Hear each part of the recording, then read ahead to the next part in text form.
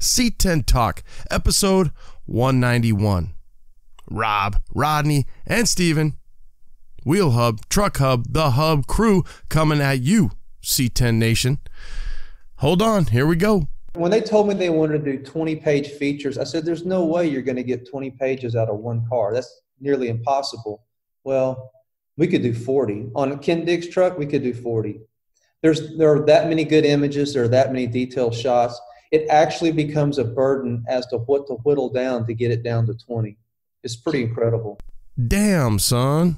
When it comes to upgrading your truck's gauges, look no further than Dakota Digital and their wide selection of direct fit instrument systems. Hit up dakotadigital.com for more information. If you're looking for aftermarket parts for your C10 truck, Pro Performance is your go-to source. They carry the top brands for wheels, brakes, suspension, and accessories. Check them out on the web at azproperformance.com. That's azproperformance.com. Vintage Air. Their SureFit kits are the best value and the most completely engineered AC systems you can install in your truck. The choice is obvious. VintageAir.com. C10 Nation, are you looking to upgrade your power plant?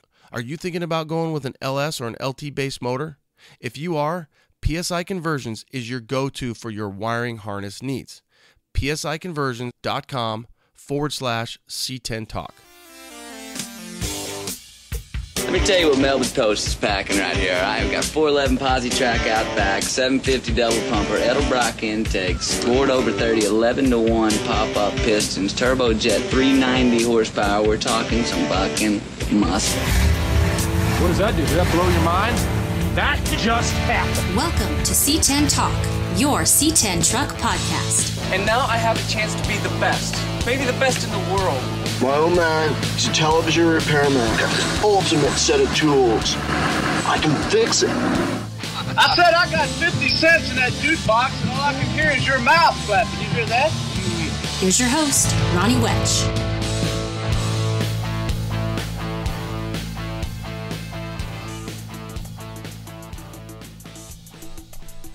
All right. Hopefully you guys had a good Tuesday. This is actually going to end up dropping on Wednesday. Sorry. Busy. But this was a really fun episode, and I think you're going to dig it.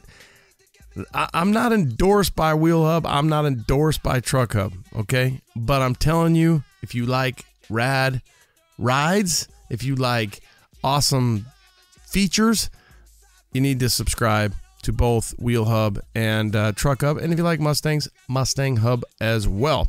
Now, at the very end, Steven says that he's going to give 20% discount for you, the listener, and you use code C10. Well, then I texted Rob back and I said, hey, just confirm that that's C10, but it's going to be C10 Talk. C10 Talk will get you 20%. If it doesn't, try C10. If that doesn't work, email me and I'll get a hold of those guys, or email them. But nonetheless, you're getting 20% off, and that's bitching. I need to cash in on that because I'm a subscriber, and I'm behind all these magazines, and we want to see them do well. I'll tell you this about Wheel Hub, Truck Hub, okay, is it motivates me to want to be a better builder. It motivates me to want to build something to get into that magazine. It's really amazing. And when you sit down and you look at it, it commands your time. It commands your respect. And the thing about it, I was kind of looking at the magazine the other day, is it's kind of like what we say with the trucks, how less is more and how that works, and you're not really changing what GM already gave you. It's the same thing. These guys are just taking what the builders have given them, and they're taking awesome, amazing, rad-ass photos, but they're not going crazy. They're not filling the pages full of garbage and ads and shit. And they're putting it in a magazine. You feel like you're missing like 3 pages. Like the pages are so thick. And the features are, well, you'll hear it. You'll hear the pod. Listen to the pod, and you'll hear what I think about Truck Hub, Wheel Hub, and the Hub crew. All right, so I hope you enjoy it. I did. I had a fun time sitting down with them, and I appreciate their time. I'm also stoked for my boy Mark Giambavo over at Creative Rod and Custom. his crew, his wife Heather, and what they do. They landed the premier issue cover. Some guys get the Ken Diggett cover. Some guys get the Mark Giambavo C10 cover. Might have worked out. I got the C10 cover, and I don't think it's a surprise. Probably my favorite C10. Thing's amazing. I love it. It's an amazing build. So you can check out Mark's show. I'm trying to think how far back he was, but about a year ago. So Mark Giambavo, Creative Rod and Customs. Check it out. He landed the cover. Now, that's a customer's truck, of course, but congrats to them, and I'm glad it finally got covered in a magazine. Okay. I've had a few people reach out to me about the shit show, and so I was dubbing that between Hoop 1173 and Dave Rob Ken, DRC. 2 weeks ago, they got into a social media spat about a truck that Dave had bought. And I'm looking at my calendar on who to interview, and Hoop is right there. He's coming up in like 2 weeks. I don't think he's coming on now. So I had reached out to him and said, hey, you were going to be on, and he was, accepting of that. And then, the shit show happened, and he is probably not going to come on. I did get an email from him today. I haven't had time to read it. It looks like it's pretty long. I will go through it and paraphrase it. And explain, what I can. But I'm not going to read it, word for word right now because I haven't really taken the time to look at it because I've been busy. I also saw Dave Robb yesterday, and he doesn't seem, I think he's kind of over it as well. So that's where we're at. I did explain to Dave, my objective is not to get two dudes, again, in a shit show arguing back and forth about what happened. My objective as the host of C10 Talk for you, the C10 Nation, is to look at what could be done different so that you don't get in that same predicament. That's really what it's about. Protecting you, the buyer. I mean, seller too, I guess, but I don't know how you protect the seller from a buyer. It just doesn't work that way. So we will have something. I've talked to Sam Casanova about doing his own little series, maybe a 4-part or a 6-part, and that's probably one of the topics is buying and or selling. I think the key for selling is making sure you're brutally honest. It's pretty hard to have any problems if you're brutally honest. It really is, right? I mean, you could drive away a truck, a car, whatever the hell it is, and the motor could take a shit 2 days later. That's just what can happen. Now, if you drive that car to the mechanic, that truck to the mechanic, and you have the mechanic do a 100-point check on it, do a compression test, and, and the motor takes a shit, that's on you. Sometimes they're just going to take shits. That's just what happens. But rust and zero rust and how much disclosure, that's the part where it gets a little hazy. So that is not completely dead. The two dudes might be in the coffin, but the last nail isn't in there. So we'll see. Give them some time. And again, that's not my objective, is to turn this into daytime TV reality. So that's not going to happen. We'll see. I'll keep you updated. I was recently on the Truck Show podcast. That is a fun time. It's a great time. Check it out. We do talk C10s, Lightning and Holman. They do a great job. Stoked to be back on with them. Thank you both for, having me. And for you, C10 Nation, check it out. The Truck Show podcast. I think it's episode like 133. It was the last one that dropped Monday. So check it out. What's coming up? I am headed out to the PTTS this weekend. That's going to be, I'm flying into Tennessee, and then I'll be working my way up to Bowling Green to Kentucky to support Tricky Air Arnie and his first premier inaugural Pro Touring Truck Shootout. Yeah, PTTS. I like to say it like that, but Pro Touring Truck Shootout. That's going to be this Friday, Saturday, Sunday, and then I'm coming back. So I'll have coverage from that show next week. PTTS, tune in. What else do we have on the docket for shows? August 15th up in Idaho, you got the second annual Snake River Truck Show. That is, where the hell was that? He did write that down. That is in Shelley, Idaho. Second annual Snake River Truck and Off-Road Show. I think he's thinking 250, maybe 300. So check that one out if you live up in the Idahos. What else do we have? We have Battle in Bama. That's going to be September, the weekend. I think it's like the 4th and the 5th. Battle in Bama, 4th and 5th. Let me just look at that. It might actually be, no, you know what? They do Friday because they do their tacos. So that is going to be Friday the 4th and Saturday the 5th. I doubt they go Sunday. So September 4th, 5th, Mobile, Alabama, Battle in Bama. Check that one out if you're out there. LS Fest East, or just LS Fest, is going to be the following weekend. That's going to be the 11th, 12th, and 13th, and that is back in Bowling Green. That's going to be Holly's deal there. They got a little bit of everything, and you can check out episode, what is it, like 190 I just dropped? I think that was the last one I dropped. That was with the boys over at Level 7, Jesse Vaughn and Blake from Holly. So that same weekend on Sunday, C10 Intervention, Auburn, California. Up in Auburn, NorCal. I think this is the 3rd annual C10 Intervention coming at you.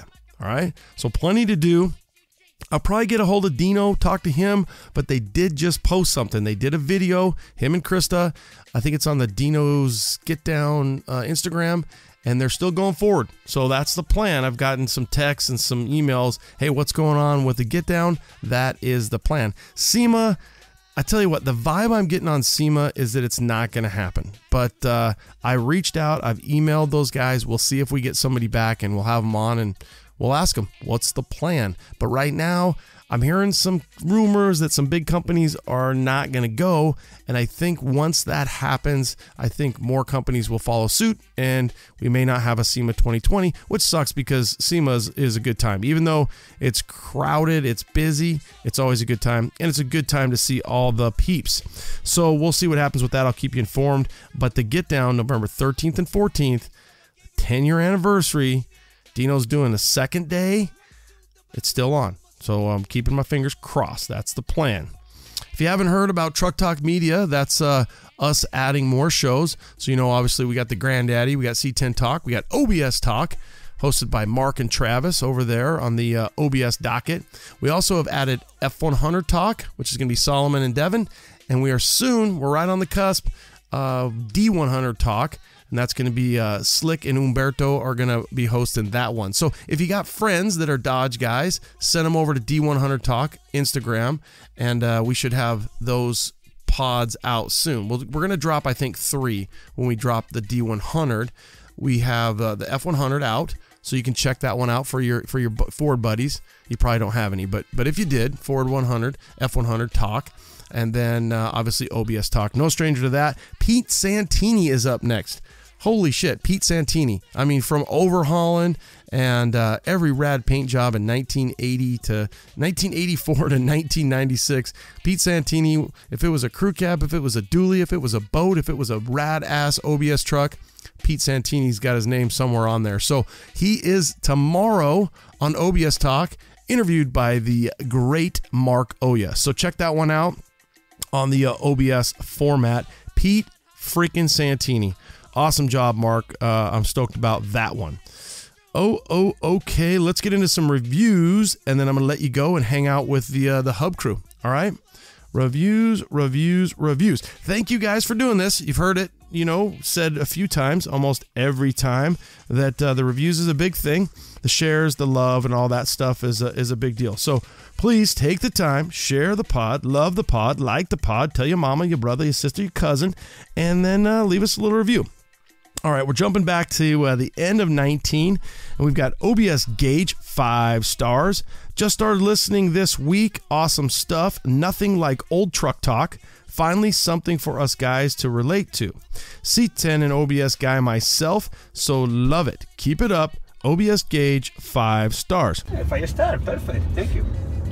Rad Podcast, 5 stars by TM19842. TM19842. Great content for everything C10 related. Highly recommend for any automotive enthusiast. Boom. Rad Podcast, 5 stars. Thank you, my brother. 5 star, perfect. Thank you. One more. Love the show, 5 stars by Dennis G357. Wonder if that's his gun. I live vicariously. Oh, shit. I live vicariously through Ronnie and all of his guests on their truck builds. Ooh, where are we going with this, Dennis? I'm looking for a C10 to build myself, and this pod keeps me focused and enthusiastic about classic cars and trucks. Keep up the great work, Ronnie. 5 stars, Dennis. You can live vicariously through me anytime. 5 stars. Perfect. Thank you. You guys, thanks for doing that. Thanks for taking the time to, like the pod, listen to the pod, and your support. Remember to always support our sponsors. That's a big deal. You know whose commercials you hear on the pod. Please support them. You get the pod, support the sponsors. All right. Have a great week. I will be back with interviews from the PTTS inaugural Pro Touring Truck Shootout next week. Thank you again, Stephen, Rodney, and Rob. And don't forget, if you want to save 20%, Wheel Hub, Truck Hub, Mustang Hub, use that code C10 Talk. All right, guys. Have a great week. Late. All right. C10 Nation coming at you. Truck Hub Magazine. Print is not dead. Print is alive. And we're stoked to have these 3 here today. Stephen Kim, editor-publisher. Rob McGaffin, creative director, obviously a photographer as well. And Rodney Hutcherson, visual design chief. Welcome to C10 Talk. Thanks for taking time out of your day to sit down with the C10 Nation. Thanks for having us. Cool. I guess kind of we'll go in order. Stephen, tell us a little bit about who Stephen is and how you got involved with these other guys. Well, I always grew up enjoying cars. The way I explained, my dad wasn't into cars. No one in my family was into cars. Didn't have an uncle that took me to the drag strip. It was just when I was young, my only way of accessing cars or being exposed to them was through reading magazines. So until I was old enough to be able to mess around with the cars on my own, just consume, devour magazines, look at read the tech stories, look at the track tests. And so that's kind of how I got into it.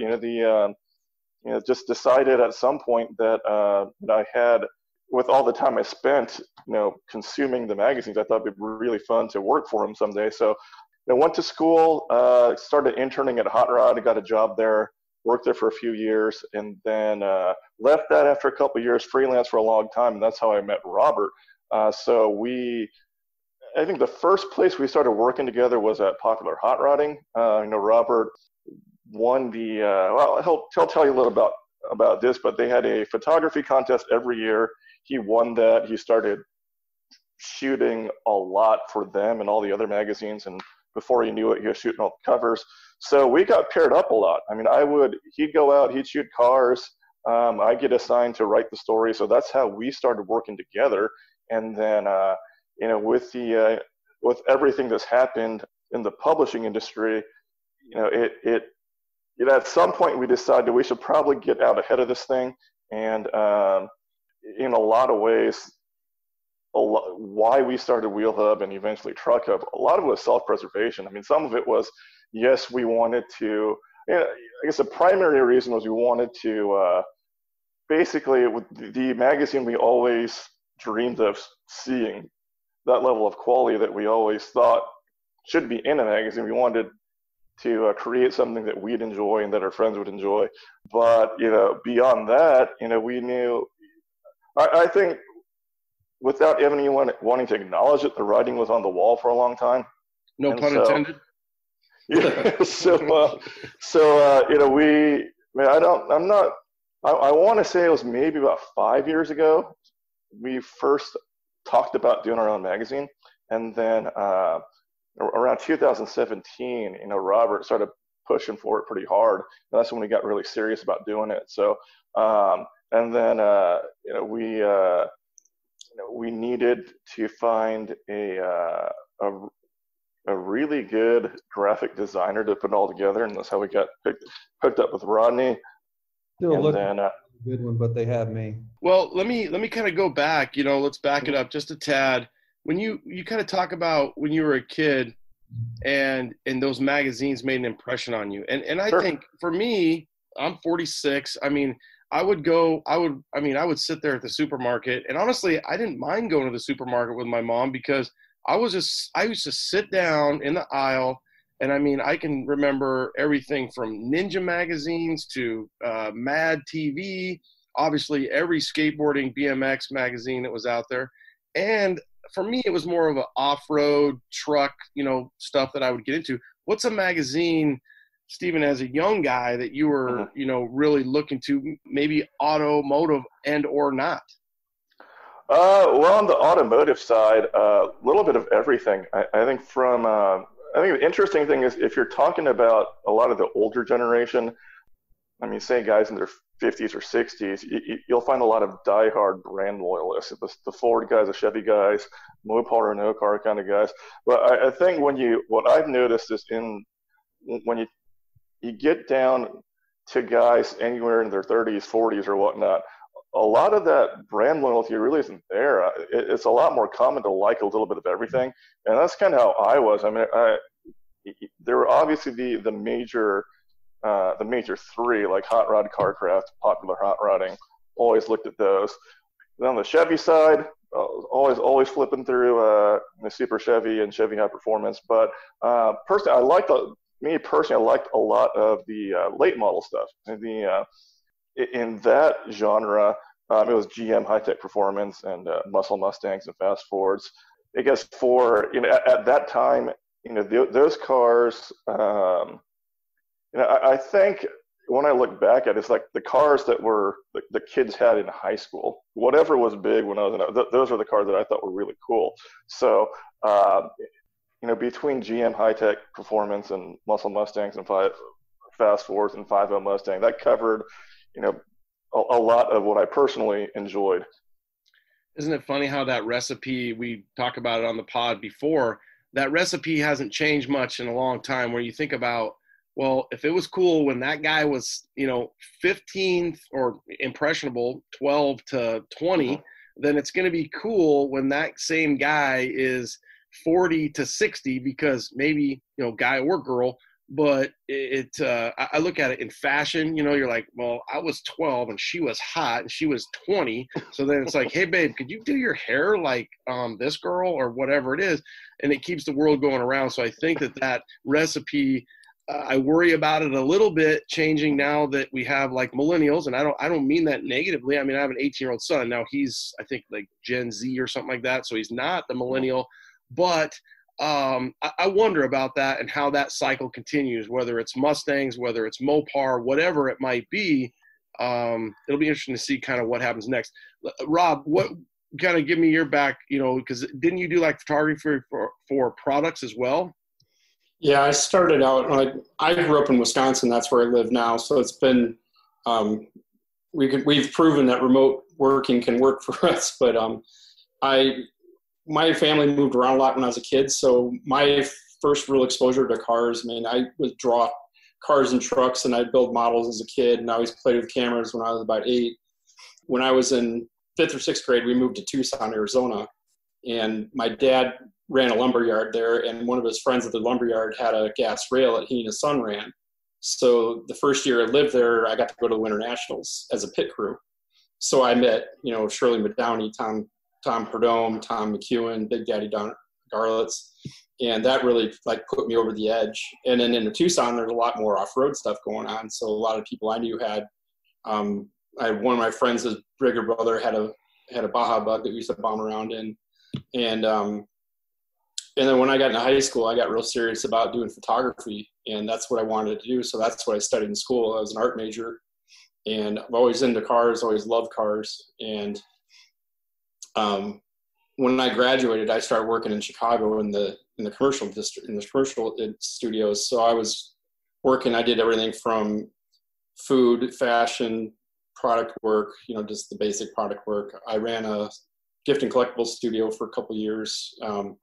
And I started back in 2006, like Steven said, I entered a popular hot rodding contest because I used to read Hot Rod and Popular Hot Rodding and Super Chevy, Chevy High Performance. And so when Popular Hot Rodding had the photo contest, I entered the second year, because the first year you had to own the car too, and I didn't have a car. So when they announced the second year, I found a gentleman that I've seen his car at a local cruise night and talked to him. And we ended up photographing the car and ended up winning. And then when I won, I sent the editor a nice letter, snail mail version. And one day when I was working in my studio, he called. So I shut the door to my studio and we started talking. I think I was on the phone for almost 3 hours. So did a couple of short assignments for him. And then the next winter, I went out to Las Vegas and met him for remote parts of the Strip. And he kind of put me through a little bit of boot camp and then kind of got acclimated to what they want and started going off from there. And then shortly after that, I was at SEMA, and then they had another contest like the next year, and I had to go and train another guy in Phoenix. And while I was there, I broke my foot, and so I had to come home, and I wasn't able to work for the next 4 months. And that's how Steve and I started talking more and more. We talked on and on, but since I was laid up and had nothing to do, we'd talk a lot, and got to be friends that way.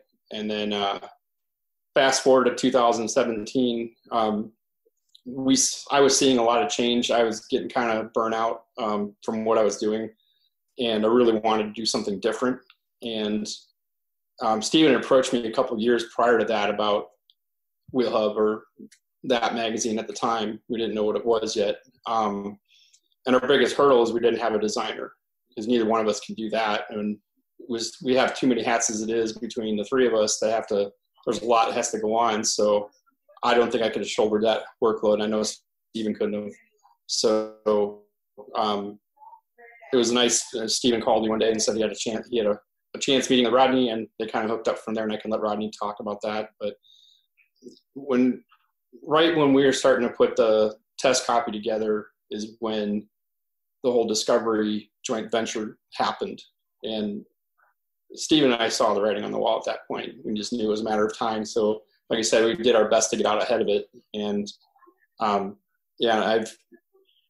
really enjoyed doing it myself, doing our own work and picking the cars, picking and choosing, because I love everything. I love trucks. I love off-road. I love hot rods. I love street cars, So being able to expand and do more of that, because shooting 69 Camaros all the time kind of gets old. So having a little bit of variety. So I wonder too if that has to do with a guy that grew up all over, and like you said, you're here in Arizona, which is kind of still the Wild West. I'm sure 20 years plus ago. You when you think about the demographic of where where you are now, where you spent time, you get exposed to so many different things, and people just like rad shit. You know what I mean? Yeah, my neighbor had a little Datsun pickup that he was modifying, and it wasn't like super modified, but it was pretty much a stock truck, and he did some paint work on it, and he lowered it, and so I was exposed to that. There was a guy down the street from me that moved in. He was my age, and his dad was a professional jet dragster driver,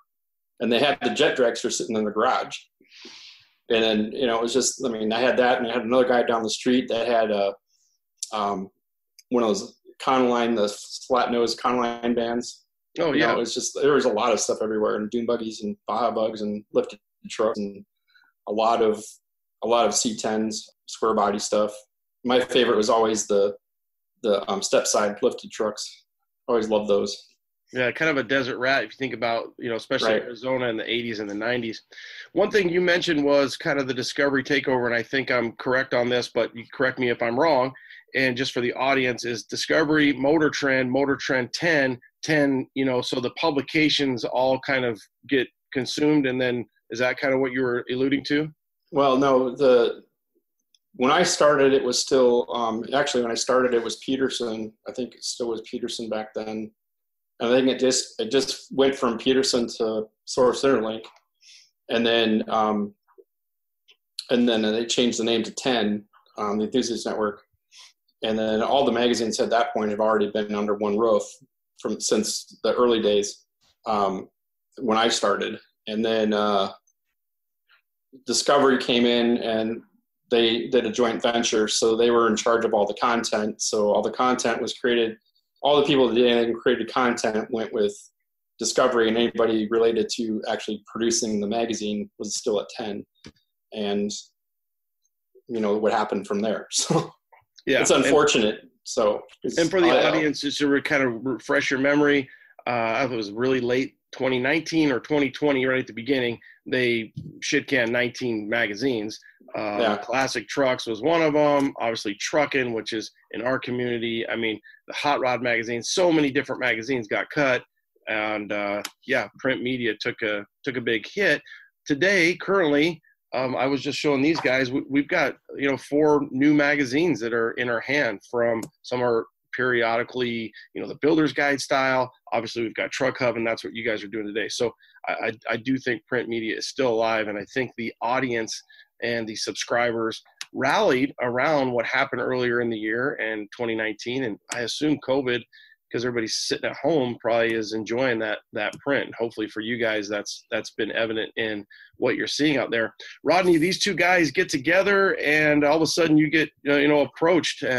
Walk us through that and how you ended up part of the Three Amigos here. I had no magazine experience whatsoever. I was a custom painter for 25 years. So I painted on some grade 8 cars, some ISCA cars, power boats, a little bit of everything. And long story short, ended up kind of I was just fried. I'd been painting since I was in high school. I started painting actually in intermediate school. My dad's a master gunsmith, and I started painting on competition rifles when I was in intermediate school. And anybody that paints for a living will tell you that it's a hard way to make a living. It's a lot of work. It's a lot of physical work. Got tired of fire marshals and all the garbage that we have to deal with here in the county, So I had gone to work for a friend of mine building large-scale trade show displays and doing a lot of design work and 3D modeling and stuff. And that ran its course for about 10 years. I decided to leave and do my own thing again. And it wasn't long after that Stephen contacted me about something else. And then while we were at lunch, he throws a bunch of magazines down and says, you ever done anything like this? And I said, no. And anyway, one thing led to another, and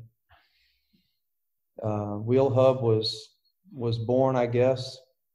We did the prototype six months later, I guess it was, it wasn't very long. We had the first issue on the ground. It was crazy.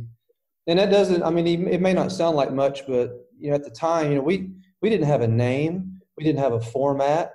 We didn't have a font style. We didn't have, were you going to have 3 columns, 2 columns of text? Are you going to, we had nothing. Literally nothing but a bunch of ideas and some pictures, and it's a lot of work to pile up in that short of a time to get one printed. So Well, to expand on what he was saying, he obviously on the graphic design side, we're starting from scratch. On the production side, again, we never produced a magazine before. And the irony there is Robert and I, we'd been producing content for magazines for years and years and years, but as far as actually producing the physical product, we were clueless. We had no idea how to do that. So, everything from just finding a place that could print what we wanted to print and bind it all up, and to be able to fulfill the orders, to do direct mailings, actually setting up a business, getting our website and e-commerce and all that. So,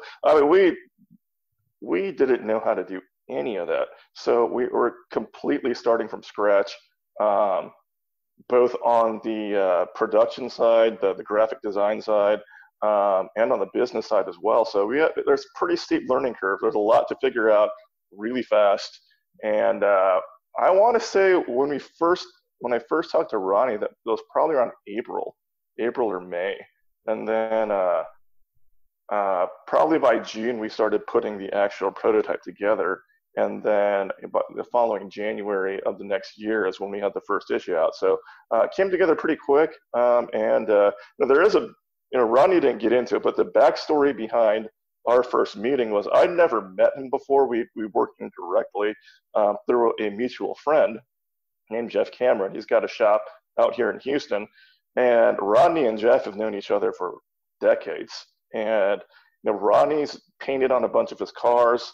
And I was already familiar with his work. I'd seen his work Rodney done all the logos for Jeff for the shop, and has always liked those as well. But the one time we worked together without actually meeting up was, Jeff wanted me to come out and do some product photography for him to put together a little brochure or a handout he wanted to take to a show, the Good Guy shows and Autoramas and whatnot. So I went out there, took the pictures, wrote the text, and I asked, so who's going to put this all together? He said, Rodney can handle that. So I said, okay. And so I sent the stuff over to Rodney, and he did a pretty amazing job. I mean, I was very, very impressed with, and it's kind of funny when you think about it, because it's just a little, I want to say 6x9 two-sided handout. So, we're talking maybe a dozen or so images, but just based on how he laid that out, I can see the talent on the graphic design side, but equally as important, I can tell this was put together by a car guy. Just the way he put it together, the images he picked, the angles that he used, he knew what was relevant, what wasn't. So I'd kind of forgotten about that until we tried really hard to find, Robert and I, to find an art director to put it together. And we struggled with that quite a bit, because what we're essentially telling people is, hey, we want to do a car magazine that looks nothing like a car magazine. Like we don't want to have a 70-something page pamphlet with 4-page articles. We want 160, 170 pages, 20-page articles. So mainly so you can actually appreciate all the time and all the effort that goes into these builds that you're never going to see in the way the cars have been presented for all these years. So one day I told Robert, you know what? I've worked with this guy Rodney before. I'm pretty sure he's never done a magazine before, but I kind of saw that as a good thing, because then you're not set in your ways. You got someone who's bringing a very fresh perspective on things. So so called Rodney up, met him for lunch, and then kind of explained the concept to him. And what we were essentially going after was, like, I told him, look, we want a car magazine that looks nothing like a car magazine. And I gave him some examples, and I brought him. I'm trying to remember what I brought him. Was it easier to say this is what we don't want than this is what we do want? A little bit of both. I mean, so I explained the concept to him, and Ronnie, so his first response was, so you want a IKEA catalog with cars in it, which I thought was pretty funny. So quote unquote. I said, not exactly, but I thought about it, and he said, you know what? This actually would be more like an IKEA catalog than the car magazine. So, and then Ronnie had suggested, you know what? You should go check out this magazine called, was it Design Trends? Architectural Trends? Trends, okay. Trends. So yeah, it's an architectural magazine, but it's done in a very similar way to what you're describing. So I went out to Barnes & Noble, checked it out, so yeah, you're right. This is really similar to what we want. So that kind of gave him some direction. And beyond that, I can honestly say I can't really think of any car magazine that we tried to model Wheel Hub after. We were looking at, fashion magazines, motorcycle magazines. Wheel Hub is really modeled. I'm really into modern architecture and contemporary design. So Wheel Hub is really based more on a hoity-toity architectural magazine than it is a car magazine. And I've said it before. It's kind of a interesting walk, because you have a segment of population of the car guys that are used to a certain style, and you could very easily make Wheel Hub too aloof looking for that segment of, and that's not a derogatory statement. It's just there's a big difference between the average car magazine and a contemporary architectural magazine. So my goal was to bridge the gap between those two, where an average car guy could look at it and enjoy it, but also know that they're looking at something a little more upscale looking, a little more fashionable than is typically done. That was the goal. But I like what Steven said. Don't you think that, like in an architectural magazine, I mean, to me, it's not whether it's hoity-toity, it's just that you see the craftsmanship. So it comes down to architecture and craftsmanship, and that somebody's doing it in an automobile, metal, whatever it is, paint, and then the angles and the styling and the curves and the way that you guys do the lighting. And when you open up that book, you open it up, whether it's trans, architecture, automotive, as a human, as a man who, you know, does things with their hands and their design, you're like, damn, this is like, I mean, this is exhilarating. I mean, I see this, and it for my example to the listener, when you were a kid and you were sitting in the supermarket, that kind of led you, right? When you, let's just say when you were a teenager, whenever you subscribed to a magazine, you came in the mail. Back then, before iPhones and everything else we had going on in the world, you would sit down and I would go through a whole thing. Well, that's how Wheel Hub and Truck Hub is again, and is in a current market. You're stopping what you're doing when that comes in. I mean, and if you don't stop what you're doing, you're going to plan to take the time to give it the look, the read that it deserves, because that's what you guys have created. You literally forced us to do that in a really cool way. Think about when you think about modern design. So it's not about what's there, it's what isn't there. So you're doing the most visually with very few components, very few items. So I think that's why when you look at an architectural magazine, usually you're looking at contemporary architecture, and everything is peeled away so that your eye, it may only be one page or one image on a page, but because there's no distractions around it, there's not ads around it, there aren't, you know, all these other ancillary things that are distracting you, you're focused on that one image on that page. And Wheel Hub isn't that simple. There's obviously pages where there's 4, 5, 6 images on it, but because there's no ads in the middle of the articles, because there's not a quarter page ad on the bottom of one page and an image on the top of the other, there are no distractions. So when you start on that article, you're simply looking at that automobile, one glamorous picture that Robert took after another, after another, after another. And that's sort of the way I approached it. That, and also early on, I thought, what would I want to see? You know, what did I always want to see when I was young, like you, sitting in the grocery store, or especially in high school when I started working on cars, and they would have a great lead picture of a vehicle, and then a 1-by-1 picture of the interior, or no picture of the taillight, or a part of a picture of the wheel. I'm like, well, what does that look like? I didn't get to see that. And maybe I'll see the car at a show and get to realize what the rest of that puzzle was. But I want, when you finish looking at a car in Wheel Hub or in Truck Hub, I want you to know very well what that vehicle looks like. What's the front end look like, the back end, the tail light, the interior, the engine compartment, all those things that make that vehicle special. And those guys have spent all that time, like Steven said. I want you to be able to see all that. So when I lay stories out, that's my hope, at least. My challenge, you guys could individually probably all have your own episodes. I truly mean that. I think it's remarkable that you, Rodney, from the perspective of a 25-year painter, and then you somehow just become this, trade show display guy. And it sounds like you really don't have a true background in graphic art, but now you're a design chief for, a leading automotive publication.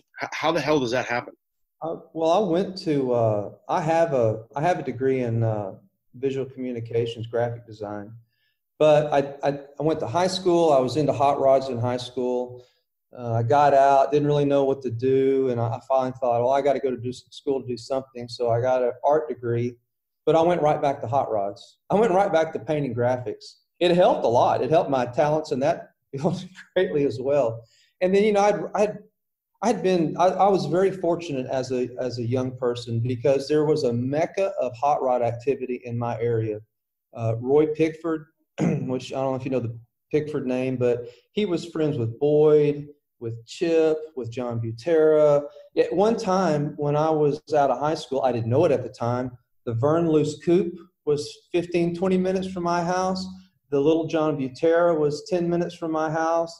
Some of Jamie Musselman's early hot rods that Boyd had built were right by my. I mean, there was a lot of activity, and so I knew that was the place I needed to hang out and to hone my skills and my talents as a painter.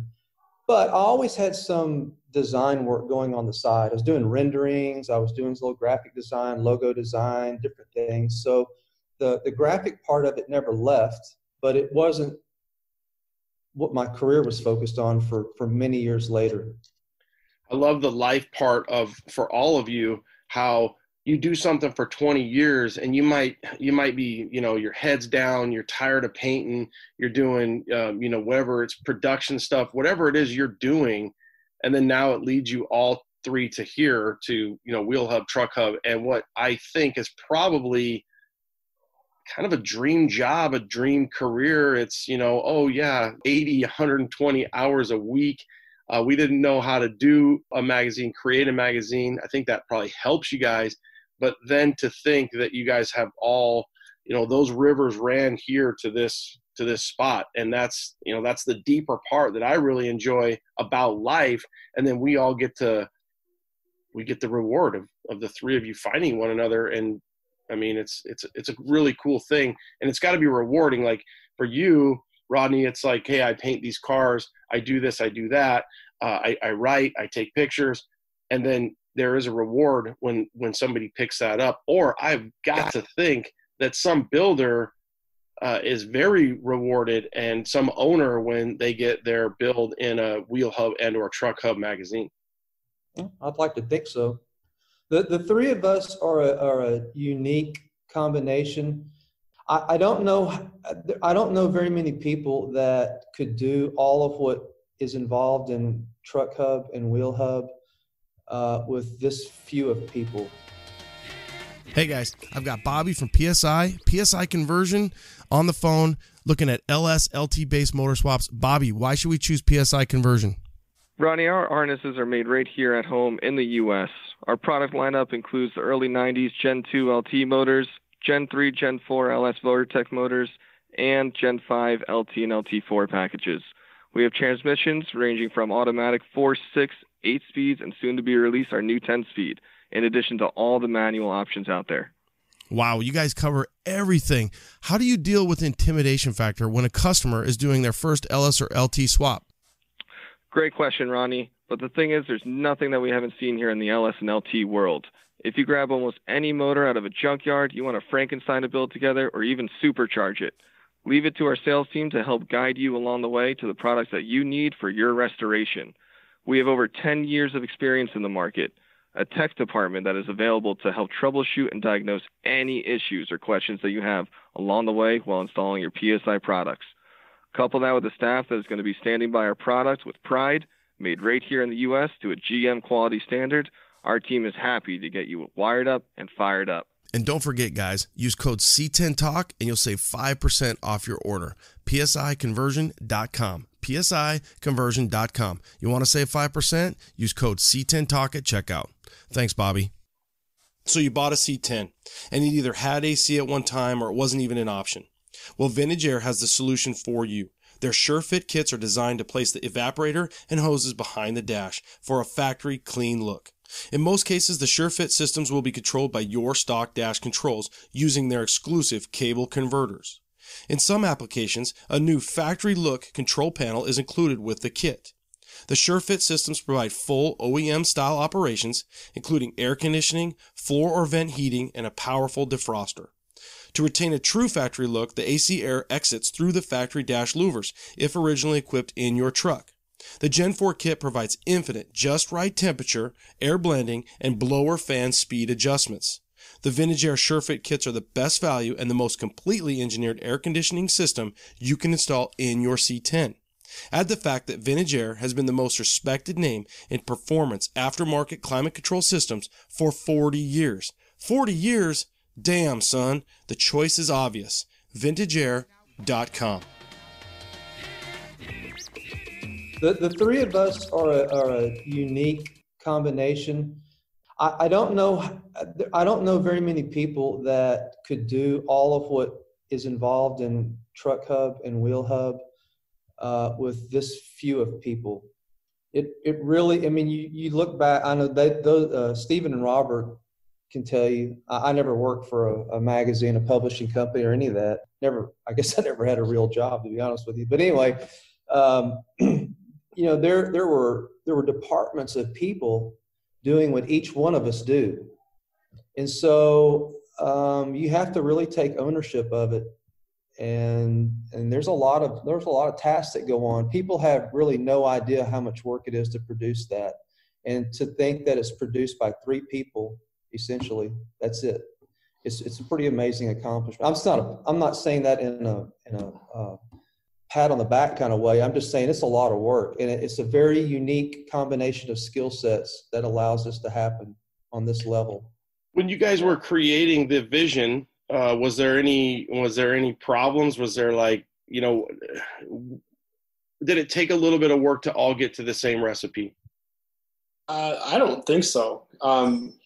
Because when we started the beta, Steven and I had, you know, gotten some photos together of some previous shoots we did just to kind of get something out and just to show to people what we could do or what our idea was, because simply just talking about it and without having a physical product, nobody's going to really get what we're going for.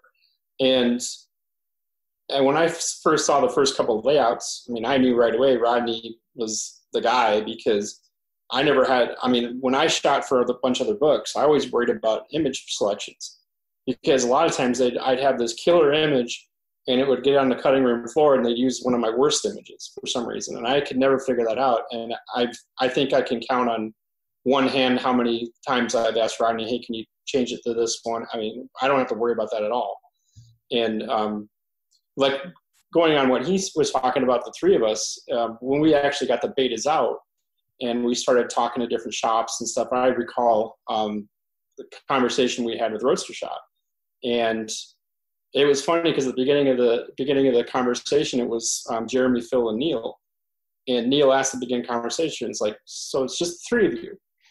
And then we talked about the idea and what we wanted to do, and you know, talked about their support and all that. And then in a conversation, he's like, so it's just the 3 of you, right? So I think still people have a hard time believing that the 3 of us can pull that off. And like you said, you know, Steven's been kind of taking the reins at putting the business structure together. And he's kind of taken the brunt of that load to keep Rodney and our creative juices going at all times. So I think it's a very good marriage in terms of the skill sets. So. Now, you guys have some crossover as well, though. So do you think that helps understand one another from a photography, from a layout, and just understanding what, like, are you to the point now where this marriage a few years into it is, okay, I know what Rodney's going to do, and or I know what Rob expects, and Steven's going to do this, or something like that? Yeah, I think so. You know, what Rodney kind of alluded to is if you were to pick up any of the magazines we grew up reading, or a lot that are on the newsstand right now that have nothing to do with cars, you will see a lot of names. There are enormous editorial staffs, sales staffs, production staffs to put these things all together. So between the 3 of us, we've got to wear all those hats. And like you said, there is a lot of crossover. But you are absolutely right, because there is that crossover. It does help us understand what the other guys are doing a lot better. You know, probably, you know, creatively, the you know, between the 3 of us, you know, Rodney is probably the most versatile. I mean, he's the only guy who can take Robert's images, lay out the story, and also write the story. I mean, I can do 2 of the 3. I can. There are a couple of times I've done photo shoots for Wheel Hub, and I'll do the bulk of the writing, but I certainly can't lay it out. So yeah, and actually, here's a really good one. The George Poteet's 36 Roadster that won AMBR in 2019. So Rodney wrote that story. He laid it out. He also painted on that car. So there's some items that's that is that's a kind of versatility you don't see very often. And we all try to stay very humble, but just to kind of put things in perspective, the art directors we had in mind, who we tried to hire, who we couldn't afford, some of these guys had been doing it for 30 years, specifically car magazines, and they're the best of the best at their trade. Within a couple issues, Rodney was already at their level. So that's not just me saying this. This is other people in the publishing industry who have been around a while who are telling me this. So I'm not alone in thinking this. It's very obvious to a lot of people. But kind of going back to what he was saying, it's I heard a great analogy by Steve Jobs talk about the Beatles. He's like, yeah, individually they're all great musicians. John Lennon, Paul McCartney, Ringo, they're all on their own. They were great musicians, but you put them together and they weren't like 4 times better, like 100 times better. And I'd like to think we get a little bit of that as well. Like individually, what each of us can do, it only got us so far, and the potential was always pretty, I don't want to say limited, but there's only so much you can do on your own. But you put the 3 of us together and all the way we complement each other, that's what you're seeing at Wheel Hub. It's definitely a team effort, and it takes all of us contributing to get it out there. That's a great analogy. Did you happen to recruit or seek out people and it just didn't work out, and then once you guys started hitting the kicking butt, they were like, hey, how do we get involved with this? I really like this publication, or I didn't think you could do it. You did it, and now I want to be on the team. And you're like, No, yeah, actually, that it definitely that's come up quite a bit. It can actually get pretty overwhelming, the number of people who will flood your inbox and call you trying to get in on the action. That being said, I mean, I've never been petty enough to where, hey, just because you went poo-poo on the idea before you saw how it was going to turn out, that you'll get blacklisted. I mean, anyone and everyone, as long as, to me, it's pretty simple. It's all about what skills you bring to the table. How can you contribute to what we're doing to make it better? And as long as you can do that, then it's fair game. I'm open to working with anyone and everyone. Cool. Well, like you kind of alluded to earlier, it's things that happened 20 years ago are still paying off today, or it kind of works its way around. So that's another kind of life thing. With the success of Wheel Hub, I'm assuming you guys just, you're looking at your content. There was, going through Wheel Hub, there's trucks throughout. And then eventually you guys put your heads together and you said, hey, let's add another book. Because you have the Mustang one, correct? So you have Wheel Hub, Mustang Hub, and now Truck Hub. So guys that are really busy, and now you're adding another monster. Now it's the 3-headed monster. So walk us through that. What was the decision to put out another book? Well, I'll start out, then I'm going to punt to Rodney and Robert after this. When we started really seriously talking about it was in December, when all the other magazines went away. I mean, from the very beginning, the idea I had in my head was, look, Wheel Hub is, we don't want to, from right out of the gate, try to do 2 or 3 or 4 or half a dozen of them, because a lot of people have tried that. I was like, you know what? Instead of doing 3 or 4 or 5 that aren't very good, let's do one that's good. Make sure it's good. Make sure it's successful. And then after we've proven that out, then let's think about doing another one. So we talked about it on and off, but then like last December, when the 19 magazines got killed, is when we started seriously thinking about it. We didn't know quite like what category we'd move into. We'd thrown out a lot of different ideas. We talked about doing a Chevy magazine. We talked about doing a street rod and customs magazine. We talked about doing a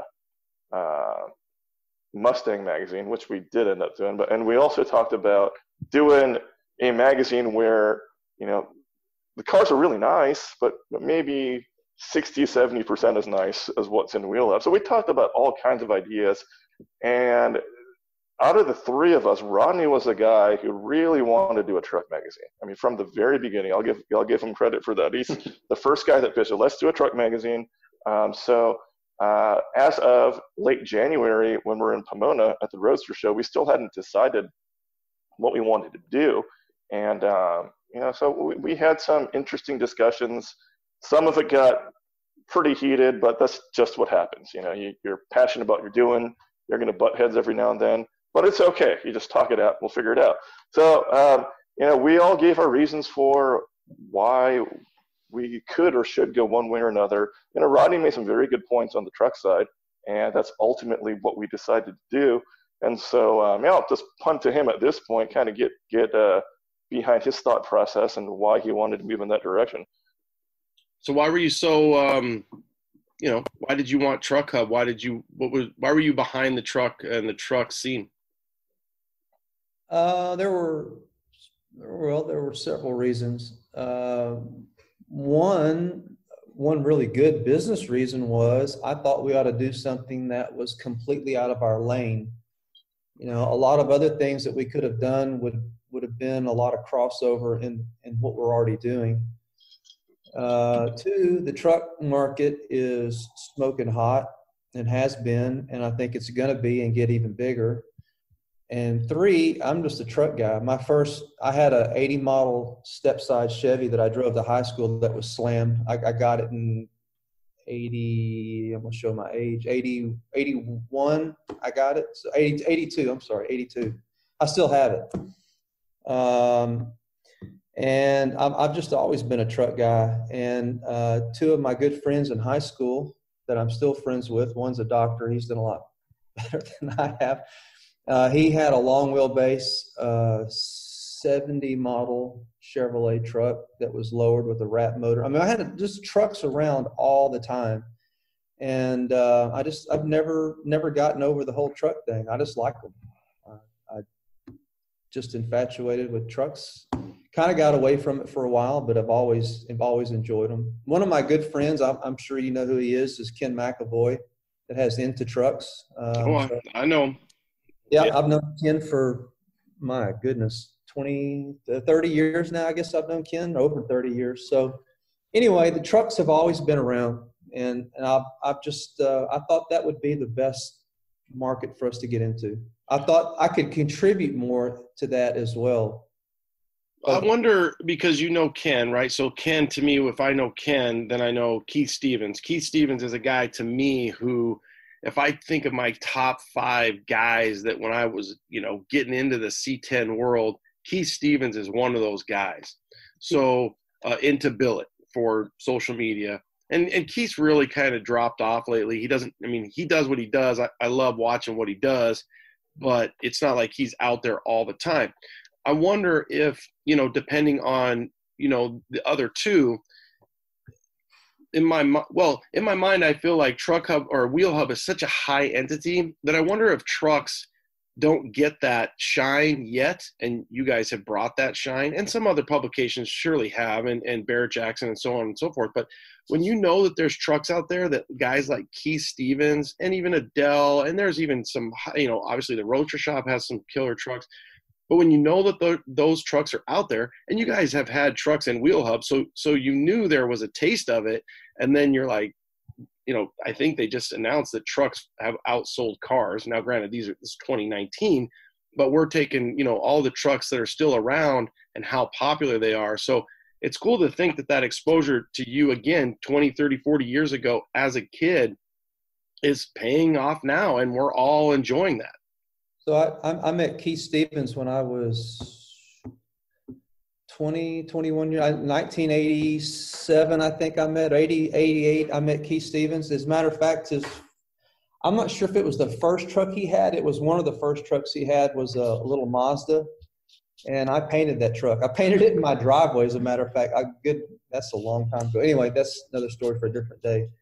But yeah, I was on the phone with Dell today. We're gonna run that last truck that he just built. That AD truck. It's what's it, a 60? The Blue 65. Oh, okay, yeah. Yeah. Yeah, that's good. I mean, it's cool too. Texas, there's obviously trucks. So you guys, obviously you punted to Rodney. Now, Rob, what's your thoughts? Well, I mean, I've always, like I said before, I'm all over the map on stuff. If I had unlimited funds, I'd probably have one of everything in my garage. But, so you're a normal dude? yeah, pretty much. But I mean, I've always been a big fan of F100s and C10s and square bodies, and even the OBS trucks I really like. And I remember those in high school, and I was like drooling over those. But I mean, a lot of the stuff that I saw, I mean, there was, TV was a big influence to me when I was a kid, because you had all of the, the iconic cars that generally Fall Guy truck, Hardcast McCormick, and Starsky. Oh yeah, you were saying that on that post. I knew exactly too, man. Hardcastle and McCormick. So I mean, there's such a wide range of vehicles in that regard, and I think that cars, truck, to me it doesn't matter. I just love the hobby. I love what people can do to them, and if whatever I can do to help kind of get that out in the world is huge. I mean, I just love what I do, and I love being around the industry. So you guys decide to roll with it. I mean, I think your timing is impeccable, and it worked out because there was a void in the market. And what was your thoughts? Just follow that recipe. That recipe works. The oatmeal cookies taste phenomenal. You can't keep them on the shelf. Keep that recipe and run with it. Well, I think Rodney, when he laid out Truck Hub, I think we kind of wanted to keep the essence of Wheel Hub, but we wanted to give it its own identity as well. So I'm thinking that if I'm a guessing man, just for fun, Steven, you're probably the driving force behind Mustang Hub. Rodney, you're the Truck Hub guy. And then Rob's just like, I like it all. So I want 6 of everything, and it doesn't really matter. It's working out the recipe. I don't know that you're really going to have a different, at least when I look at it, I don't know that it's any different. I have a whole slew of questions that I love about Wheel Hub that I hope you incorporate into Truck Hub. The Lamborghini Miura is probably one of it's absolutely my favorite read of all of them. Right? I mean, you look at the history, because I like the old school stuff. I like that it's alive, that you found it, and then you guys, found that, and then you brought it out and you put it into print, and we get to see that, smell it, taste it, whatever. So I hope that you do that same stuff. If it's a winning formula, you really shouldn't have to change it. The trucks are enough to change. They're different enough. Yeah, you bring up a great point. I think for one of the problems I had for the longest time, which always was peculiar in how magazines were always produced in the automotive side, was you had all these niches that were created, and they seemed really arbitrary because you do have guys who are diehard truck guys or diehard Mopar or Chevy or Ford guys or whatnot, but you also have guys that like a little bit of everything, and you'll find that quite a bit when you go to all the big name builders. I mean, you might have a guy that that builds, like Alan Johnson's a good example. He's known for 32 Fords, but he loves VWs. You go to his shop, he's got all these Vespas. It just likes a little bit of everything, and a lot of people are like that. So that's what we always wanted to capture with Wheel Hub. It's like, hey, anything's fair game. If it's cool, we're going to put in Wheel Hub, even if it's not a car, which we've done a few times as Motorcycles. well. Yeah. And yachts. And I kind of feel the same way with Truck Hub. Is it like a reader's ride or something like that? Readers. Yeah. I was like, you guys have a magazine. There's no wheels. Okay. But I like it. It's cool. It's different. Yeah. Yeah, that's actually the two examples you just brought up, of all the cars that we featured in Wheel Hub, the ones that keep coming up as, hey, that was my favorite story. One of them's a Lamborghini that comes up all the time. The Beetle that Sig Chops built, that comes up quite a bit, and also that yacht. And like you said, it's a boat, doesn't have wheels, but it's just one of those things that if you like cars, if you like things that are mechanical, and you look at that, you're going to think it's cool. And owns the yacht company is a car guy. Yeah. when Steven sent me this, he forwarded this email and he says, you got to check out, this guy just subscribed to Wheel Hub from Turkey. And he says, you're not going to believe what his company does. And I started looking at these yachts and I went, wow. And so anyway, it took us a while to figure out the whole circle between Greening Auto Company and Riza that owns the yacht company. And then we were at Columbus that same year. And Jesse had gone to Turkey, and no, where'd they go? They flew somewhere. They went to Monaco. Yeah, Monaco or something. And so Jesse spent a few nights on the boat, and he says, "Dude, you wouldn't believe it. It's like a hot rod on cocaine." First of all, that boat's built out of wood. It's a wooden boat. It is body worked and painted like a hot rod. He said the interior walls, he goes, I'm looking in closets, I'm looking in corners, I'm looking in the bathrooms, I'm looking everywhere for flaws in this boat. He says there are none. It's finished like a hot rod, but it's the size of a yacht. It's incredible. The finish work, the paint work, matte finish paints on the ceiling, glossy finish paints on the walls. It's all color sanded and buffed. He says it's absolutely the most insane thing you've ever seen in your life.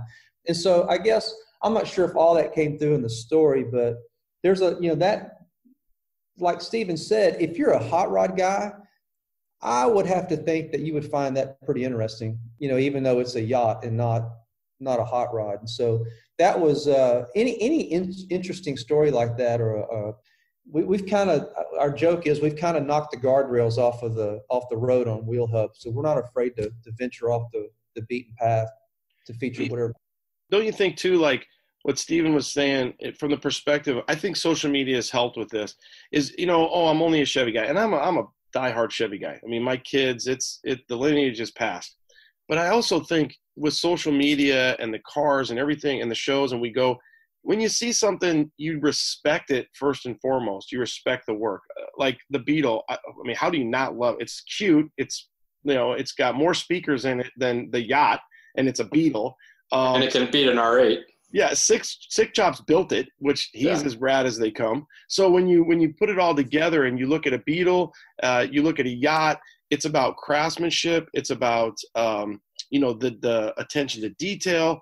And so I think that ends up being something where maybe it's just you get older and you respect so much more about what somebody's doing. And then that kind of goes full circle to your ability to display that in a full print. Ken Diggett's feature, just for the audience, Ken Diggett's, I don't know if this is across the board. I really didn't count, but I did count the Ken Diggett truck. 20 pages. 20 pages, people. Most features are about 3, and that might include a centerfold or a double picture. So 3 to 4, and that's got other stuff in it. So this is 20 freaking pages. And you wouldn't believe what's still on the hard drive that didn't get – I never would have dreamed – when they told me they wanted to do 20-page features, I said, there's no way you're going to get 20 pages out of one car. That's nearly impossible. Well, we could do 40. On a Ken Diggs truck, we could do 40. There are that many good images. There are that many detailed shots. It actually becomes a burden as to what to whittle down to get it down to 20. It's pretty incredible. I find it a challenge to try to overwhelm him with images. Yeah, he does a good job of it. Do you ever cuss him out, Rodney? And you're like, really, Rob? Really? The very first time, I honestly kind of hyperventilated because for every vehicle that Rob shoots, I'll get somewhere between 1 and 2.5 gigs of images. So that extrapolates somewhere between 75 to, I think I've probably gotten as many as 120 before, images of a car. Well, you can see, even though it's 20 pages, how many images are there? Maybe 30 or 35, maybe 40 at the most. And so it became a real challenge to figure out I was overwhelmed. And it took me a few times to figure out, okay, well, we've got 10 engine shots. We've got, however many, 10 overalls or 15 overalls. We've got this many of wheel images. We've got, 8 interior images. So I would start grouping those images together where I could just look at interior shots or look at wheel shots or look at engine shots. And, honestly, you kind of comb through them, and as a car guy, I think this image speaks to me because it shows X, Y, and Z. This image, shows that. So from there, that's how I kind of start assembling an article. Just grouping those images together, even though there's jillions of them, and finding the ones that speak to me, and then saying these have to stay, and then what can we add with it to tell the story, so that you see the complete vehicle when we're done.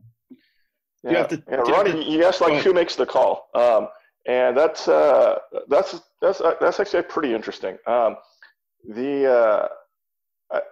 think the best way I can explain it is if you pick up Wheel Hub or Truck Hub and you just look at it and go, this is pretty unorthodox compared to your typical car magazine, and it's however unorthodox it is on the surface, it's like that behind the scenes as well.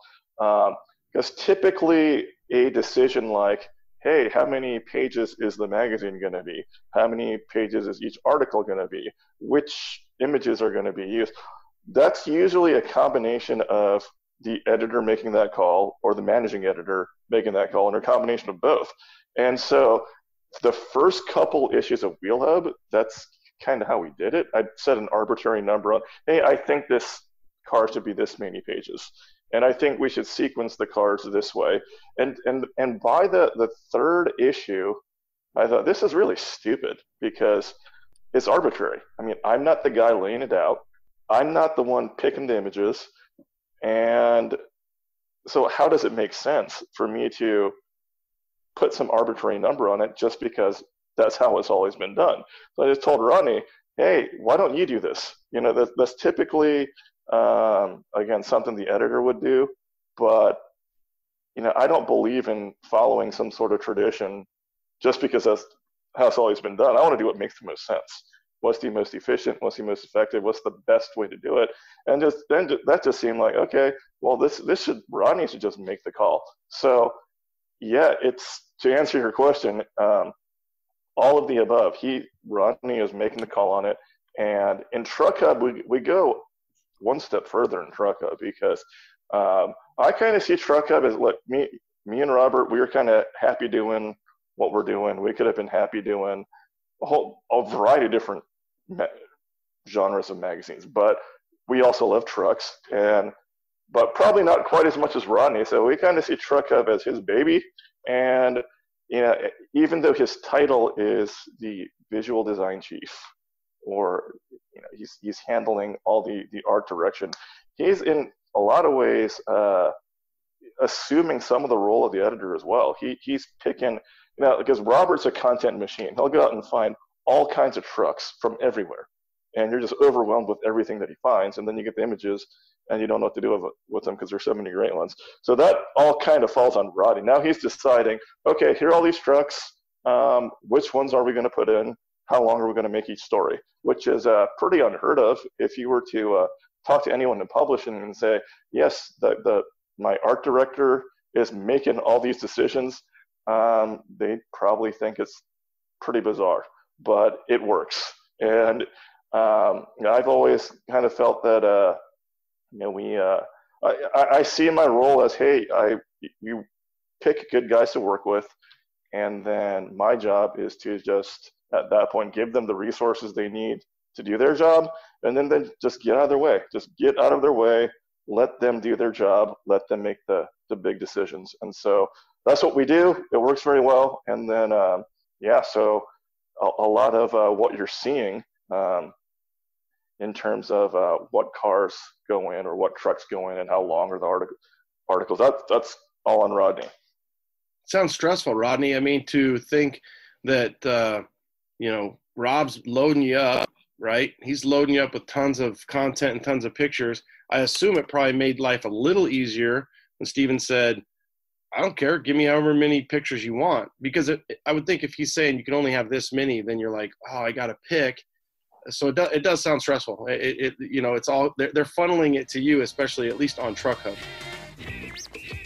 C10 Nation, let me tell you about my buddies Travis, his dad Jack, a.k.a. Dad, and Nick. They run Pro Performance, AZ Pro Performance. They're active in our community. They're C10 guys. They're always working on new stuff, like their new suspension line, React Suspension. They're master dealers for Dakota Digital, Bear, Boyd Welding, Vintage Air, and many more. They're C10 specialists and stock many fast-moving products backed by their stellar customer service. Not only do they sell C10 parts, but they live and breathe C10s and are very active in our community. Like I said, look for them at your next truck show. Nick might be there if they let him out, but usually Travis and his dad, Jack, and they want to talk to you and help you out with your C10 project. Follow them on Instagram, Facebook, and you can also check out their Facebook group called C10 Addiction. So check them out and let them know that I sent you. Hey guys, I have Greg Carpet from Dakota Digital on. Greg, why should we choose Dakota Digital? Ronnie, I think we're the best. If you want something that looks cool and fits in the dash, we've got that. If you want something that's going to work with either a 327 or an LS3 or anything in between, we can do that. We've got a ton of direct fit instrument systems for all these pickups. And then we've got some modules that'll plug into the computer for your LS, your LT, pull all the info straight out of the computer, put it in the cluster. So it's really the easiest, most functional, most user-friendly package on the market. I agree. And the cool thing is, from the modern perspective of technology, you can even use your phone if you need to. Yeah, our HDX and RTX lines of instrumentation, so our newest platforms we've released, do have a mobile app, and you can put that on your phone or your tablet. So not only speed calibration and color selections and all of the setup parameters can be done on your phone or tablet, you can also run the real-time gauges. So if you're, say, under the hood, working on something, you can have the oil pressure and the coolant temp pulled up so you don't have to run back and forth. So app is really a nice upgrade on these. You want the look, you want the performance, and you want to be able to see your gauges. Dakota Digital. Thanks, Greg. Thank you, Ronnie. Sounds stressful, Rodney. I mean, to think they're funneling it to you, especially at least on Truck Hub. It's not stressful when you like doing it. And you know what's cool about, we haven't had to do it at Truck Hub yet, but it'll happen. It's probably going to happen in the next issue. But with Wheel Hub, I can't remember. I think originally was the first one 160 or one. I forgot how many pages it was. Well, yeah, first one was 160. Yeah. So well now, I mean, the last Wheel Hub was 196 pages. So what's cool about Wheel Hub, we get to a point where we've got a few more advertisers. I complained because I left some really cool images on the cutting floor. And Steven says, well, let's just bump it up to 196. Usually we have to go in 16-page increments the way the printer's set up. But how many magazines get to do that? Oh, we're just going to add 16. We're going to add 32. Or we're going to add whatever. Yeah, it costs a little more money, but you know you're holding something in your hand when you get it in the mail, for one. And hopefully it gives you a lot of good content to mull through, but also we have the flexibility to add content on a whim because we have X amount of material to put in there. So we don't have a lot of the corporate restraints or, I mean, you know, we're not just spending money to spend money, but if it takes another 16 pages to get what we want, then we just add 16 pages and we move on. Well, and it's not just 16 pages. It's a page that you feel like, unfortunately, we're accustomed to. I feel like I'm missing a page because the page is so thick that I feel like I'm trying to figure out, is there you know, 3 more pictures that Rob took that I'm not seeing here? So you lick your, you know, and you try to go like this because the damn pages are so thick. So it's not just 16 pages, and it's not 16 pages you know, jammed up jelly tight with ads and everything else, and the freedom and the layout. And so for you guys to say that, it's refreshing to say, listen, just add the 16 pages. I'm not going to argue with it. I want it to be that way. And for the audience, the ads are sexy. The ads, you find yourself, it's like a Super Bowl commercial. You're like, well, we can't leave at halftime. We got to watch all the commercials. The damn ads are rad. I mean, give me a break. You know, the way we looked at it, the ads should be the content as well, because they can be. Yeah. So why not integrate it and make it part of the overall look of the book? Well, and it's funny how many times I've had people like the first probably 4 issues. Well, there's no ads in here. Well, yeah, you're just not looking at it, you know. Cool. Yeah. Yeah, I mean, actually, a lot of that credit, I got to credit Robert for that because when we were putting our beta copy together, there obviously weren't ads in it. So we did a couple mock ads, and Rodney designed those. But he had mentioned, hey, back in the day, I don't know if they still do this. He said back in the day in Chicago, Playboy used to shoot all their own ads. Whoever their clients were, they'd photograph it, they do the creative for the exact reasons we're talking about. So it would look really nice, blend into the magazine really well, and people would pay attention to it. So it just so happened he had that great idea. We kind of ran with it, and fortunately between Robert and Rodney, Robert's images, Rodney's creative on the graphic design side, we have the resources in place where we can do that. So it's worked out very, very well. Do you work with them, the advertisers? Do you say we're going to create a new ad for you? Because there's not many ads that don't have the hub flow. I don't really think there's any. I think we try to keep like a standard what we want. And if we kind of created a creative business on the side as well to help with doing that. So if somebody doesn't have the resources, wants to be in the magazine, but really can't put something there, don't have the money, or don't have the extra budget, and we offer another service for them to help get that and get the look that we want, or they want as well. Yeah, I mean, Rodney is very actively involved in that. What will typically happen is sometimes you will have, like as Robert mentioned, someone who has. I mean, we have a lot of advertisers who have never advertised before. They'll tell us, there's never been a product out there where I felt the need to advertise it until I saw yours. So, they don't have anything ready to go. They don't have graphics people or images in place to put it together. So in that case, it makes a lot of sense for us to put it together. However, at least half of the time, we'll be working with larger companies who have done quite a bit of advertising, and they do have stock as ready to go, but they'll say, you know what, we'd rather have you do it. Just so, what we have, they won't directly say it's not good enough. They'll just say it just won't fit or flow with your magazine as well as we think it should. And from there, again, it's another one of Rodney's duties. He gets the list just keeps getting longer and longer. Rodney. He gets the opportunity to work with our advertisers, and generally they'll give him a logo and some images, and he'll do the rest. One thing I've noticed is that sometimes the ads will be within the feature, and they're almost like you don't realize it because it could be the same vehicle. If you've trained your eye and you've looked at issue 5, then you're going to see it again in issue 8. But then you kind of think, oh well, that was that feature in that issue. So it seems like you guys are able to use possibly Rob's content and create new ads within. Because I don't know how to articulate that, but it just flows well. And it's like, well, hell, I already saw that, but that's the ad. That's bitching. Mm-hmm. For someone that's, I'll use avant-garde interiors, for example. So for someone who's going to spend a lot of money on an interior, and deservingly so, because the amount of work they do is incredible. The level of work that they do is unheard of and incredible in automobiles and trucks.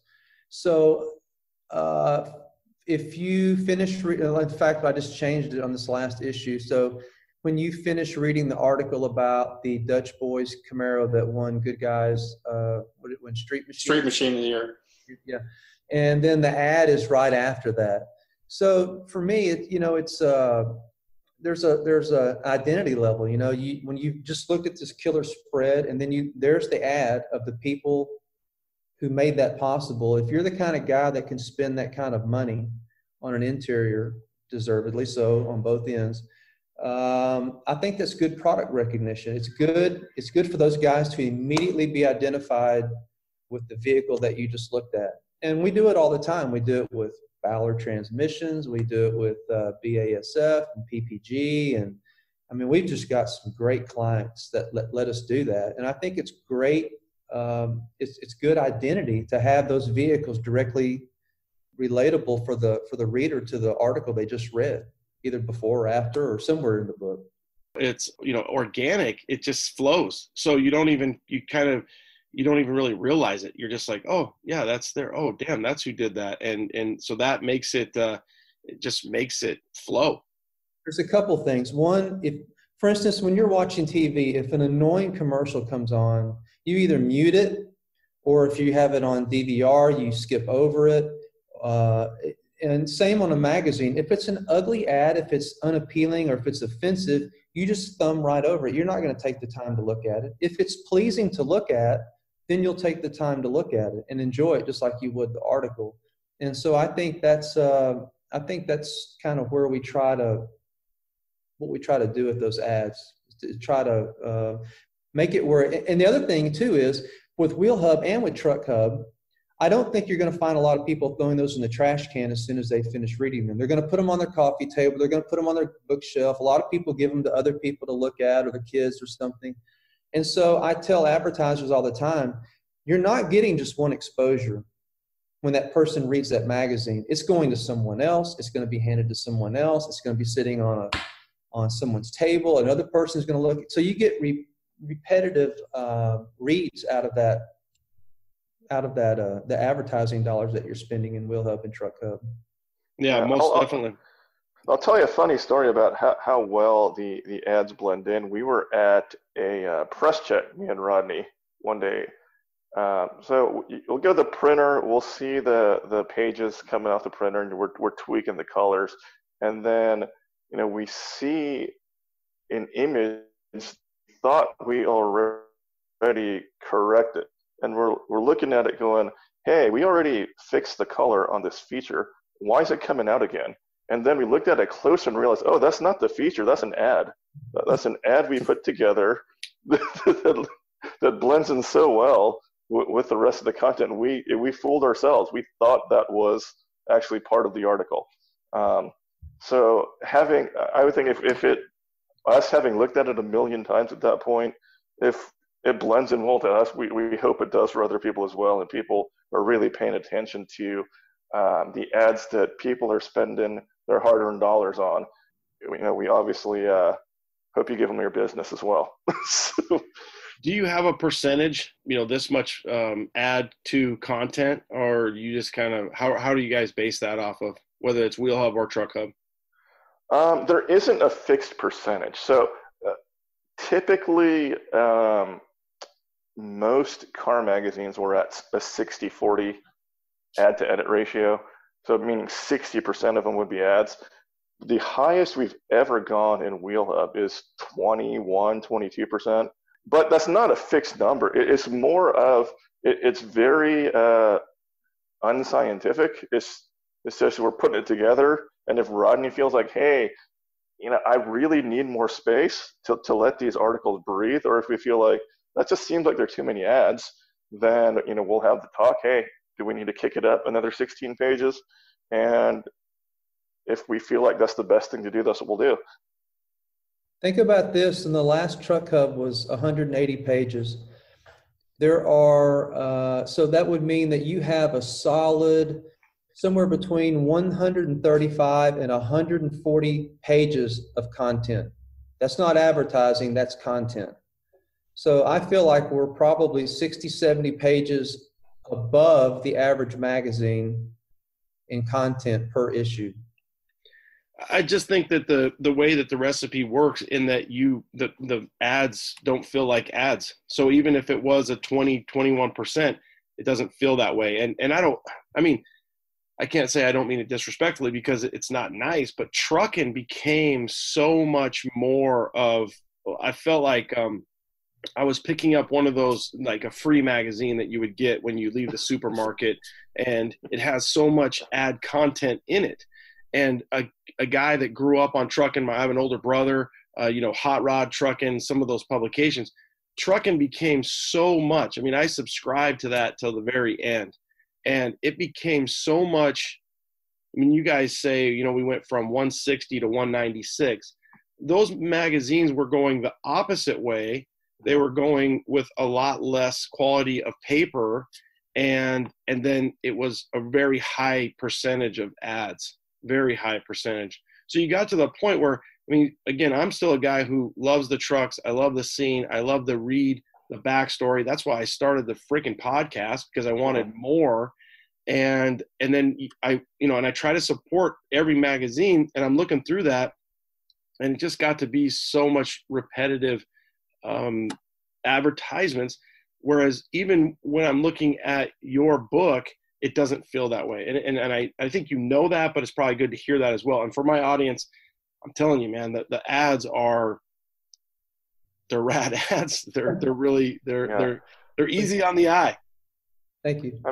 I mean, we're very well aware we're definitely not the cheapest, most affordable magazine out there, but the benefit of that is that's why only 20-something% of its ads. It's, we felt like, hey, let's create a product that we like, that people actually want to buy, and if we can do that, then we don't need to fill it up with ads. We can go directly to the source, have the people consuming the product actually pay for it, to where we're not so dependent on the ads, and we don't have to gouge people who do want to advertise.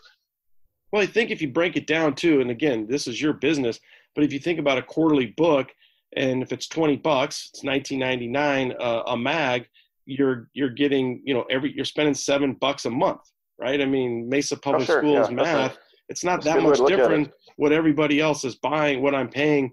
I mean, dude, if you even saw how many freaking magazines are right here. I mean, I subscribe to them all, because I'd be a hypocrite if I didn't. So I think that what you're getting, you have to say, well, is the value. Now that brings in a whole nother entity. One of the things that I've interviewed quite a few different editors, and one of the things that we always kind of come back to, especially with social media, is there's only 12 cover trucks. There's only 12 covers. Well, there's only 4 wheel hub. There's only 4 truck hub.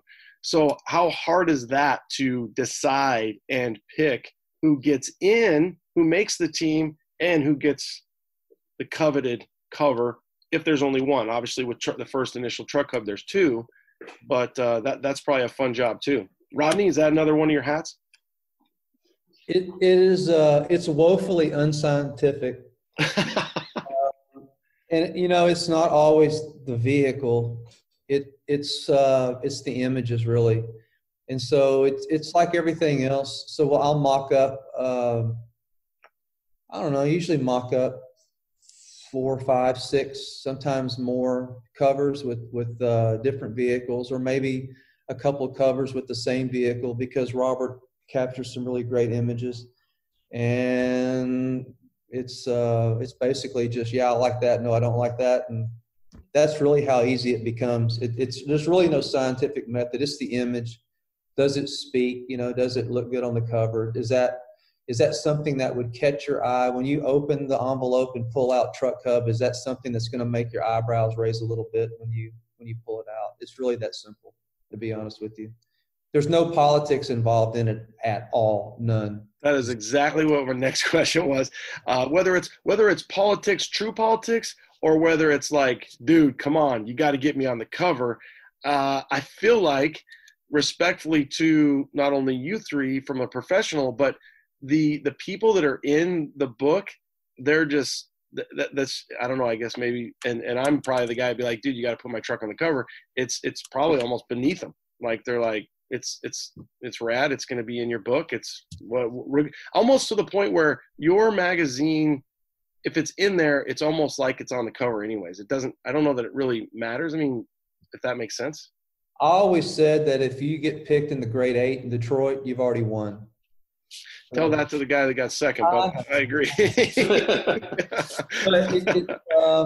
No, there really isn't a lot of political pressure for someone to be on a cover, or that process is really just amongst the 3 of us, and there really is no outside influence involved in it.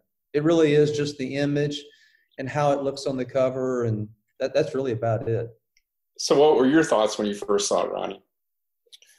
Well, I mean, I feel like I've alluded that.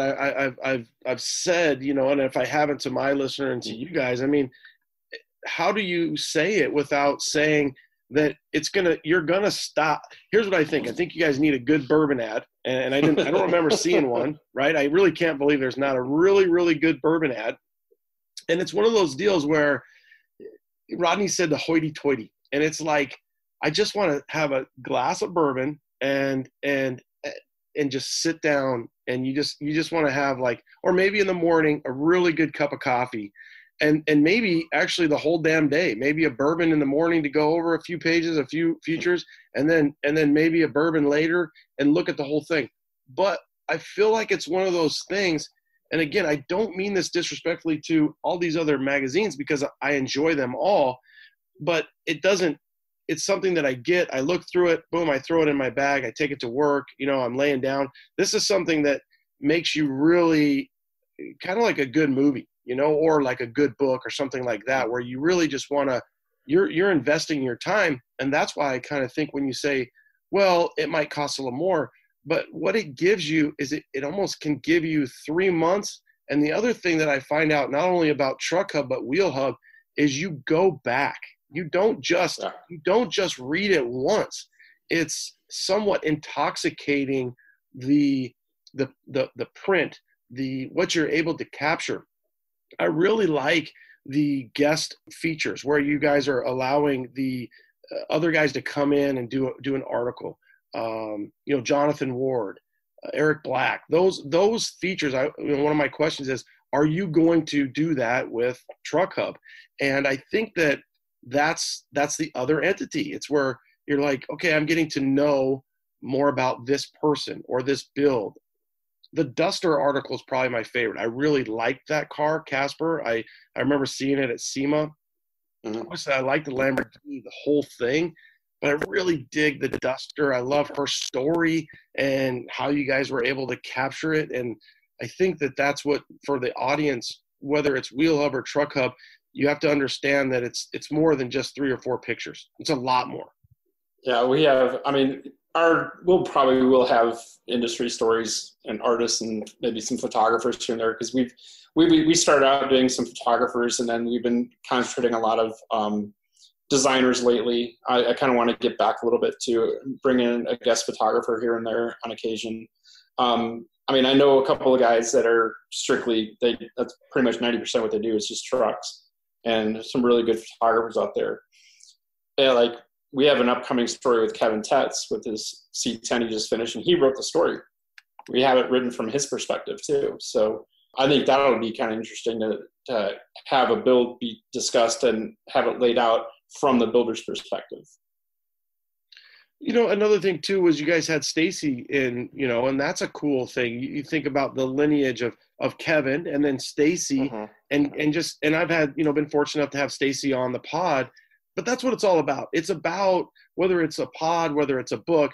But I do think that there's a good tie in there that your guys are going deeper than a normal magazine will, whether that's even through a word, a verbiage, a layout, or a picture. It's deeper, and that's exactly what it is. I think we strive as humans you're attracted to, let's just say, the hot chick, okay, the hot woman. Well, this is the real nice house. This is the real, you've taken the next level. And I actually think you probably jumped a few levels. And what you've done is you've made it available for $20. And I think that it's, in today's world, people's money mean a lot, right? Nobody just takes it for granted, but it's, without a doubt, it's worth every penny. But I think a lot of it's driven by our individual passions too. I haven't enjoyed my craft when I was working in studios, and I cherish the time I spent working with everybody at 10. That was a lot of the best years that I've had in my career.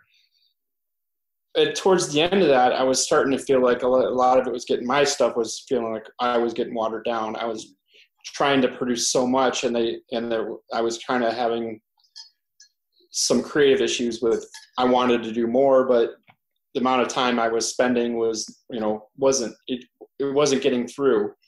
And I really wanted to push myself further.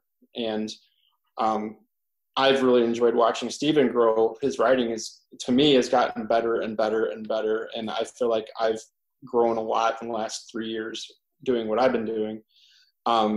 And Rodney blows my mind every time. I mean, when you painted your wife's purse, another wife's purse for her birthday this year, and it's just like the stuff that he comes out of his head, you know, unrelated to the magazine. It just boggles my mind, the talent that is in that brain of his. And it's truly been an honor to be able to work with these guys and to be able to produce something like this. And like you said, I can't tell you how many times I've been told that, you know, I've read this thing 3 or 4 different times between Wheel Hub and I know Truck Hub's just come out, but I have a lot of people calling me up or will tell me when I go on a shoot, it's just like, I really enjoyed that last one. I've read it 4 times, you know, I've passed with this person. And to me, that's worth every ounce of energy we've put into it. I feel like in a world that's moving faster every single second, this slows you down. Yeah. Like you say about the 20 to 30 pictures that are all at the right angle and the right lighting, is it makes your brain just slow down, take a deep breath. It's, you know, dropping some dopamine when you're looking at it. It's exhilarating. And that's what I'm saying. You just want to have a real nice, you know, fresh glass of scotch or a bourbon or a coffee or a beer, and you just want to look at it, and it is a piece of art. Do you feel like between the 3 of you, because you're respecting one another and you're challenging one another, you guys are continuing to grow and push one another, and you don't even realize it? Yeah, I would say so. In a lot of ways, I think that's just how we're hardwired. Even if we don't go out of our way to explicitly push each other, it's just it's when you see the images coming in from Robert or the layout coming in from Rodney, and is that much better than what was in the last issue, then it makes everyone want to do a better job. It's whatever my role is, I want to do. You definitely don't want to be the weakest link. So you want to, whatever your own personal contribution is, you want it to stack up favorably to what they're doing. So yeah, I guess it's indirectly in some ways answers your question, but yeah, I think in that way we definitely do continue to push each other. And I got a pretty good example of that actually, because I mean, when I was in Boston shooting Chris Searcy's truck, I would usually when I'm on a shoot, I'll camera angle, or I'll take a photo of the back of the camera with my iPhone and send those guys just kind of, see if they like what they're seeing so far or whatever. And like when I was shooting Chris's truck, Rodney kind of like, hey, can you do this kind of an angle? And then sent me a picture of like the type of angle he was looking for. Maybe that's not something I would visually had seen at the point. And then, it kind of makes me think about doing, looking at something a little bit differently next time I go out. So yeah, I think there's a lot of ways Rodney will kind of push me in that direction too. Or every once in a while, he'll ask for something very specific in terms of what he wants for a photo, and I'll do my best to pull it off. So I think, and that actually helps me a lot because it kind of pushes me. Now I've been kind of stuck. I've noticed myself, I've been kind of stuck in a rut in terms of framing pictures and how I've got it composed in the magazine or in the frame. And a lot of people, I don't know if people know this about me, but I love to do like landscape nature photography.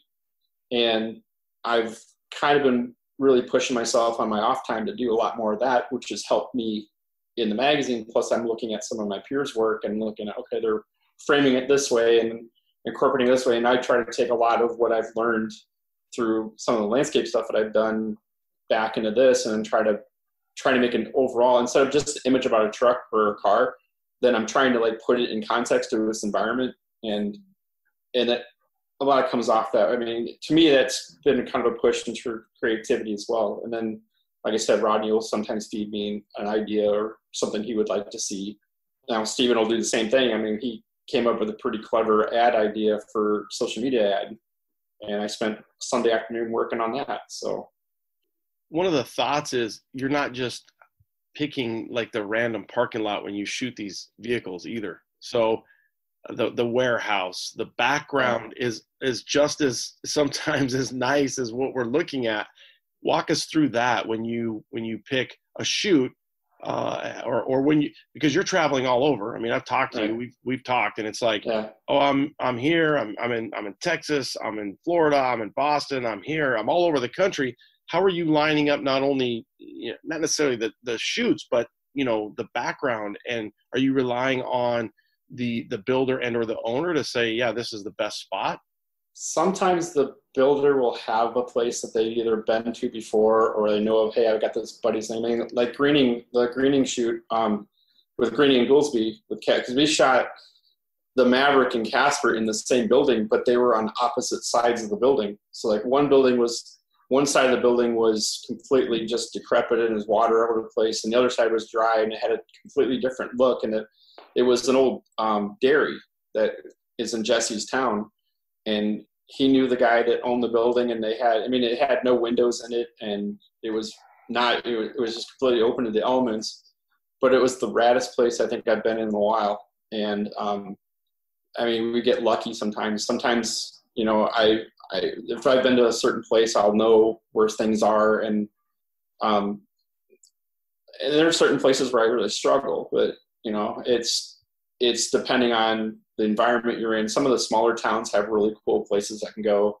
In fact, I was just down near Atlanta, and the builder I was with, one of his guys knows of this old brick factory that has these massive brick kilns that they used to make all the bricks for building houses and stuff. And it's just like this old, they don't use any of it anymore. And it was just some of the really cool backgrounds that I had, and it was all overgrown and some old buildings, and it was just really cool. And sometimes I get lucky, and sometimes I have to really work for it. Sometimes I don't have much of a background, but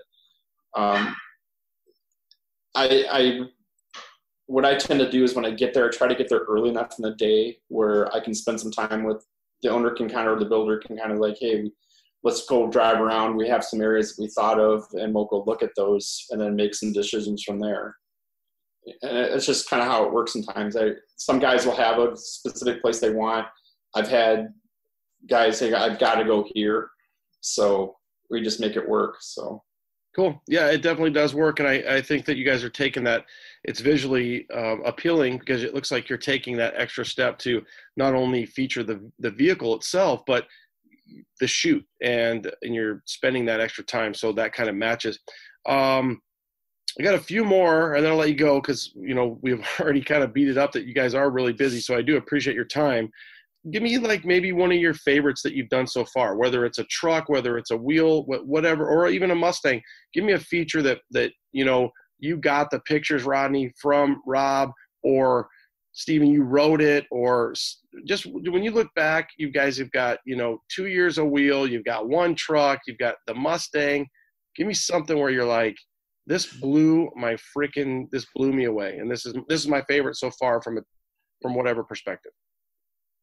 Honestly, it's at the printer right now. It should be printed, the next wheel hub. And Robert caught some outrageous images of a Mercury out in California.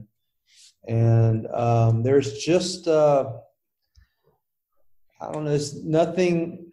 I mean, there was no lightning storm or tornado in the background or UFOs. It was just the sky was just right. The palm trees were just right. I mean, when you think of a Mercury in California, these images, is this what comes into my head? The groovy purple pinkish cast of the sky, and it was just a really cool shoot.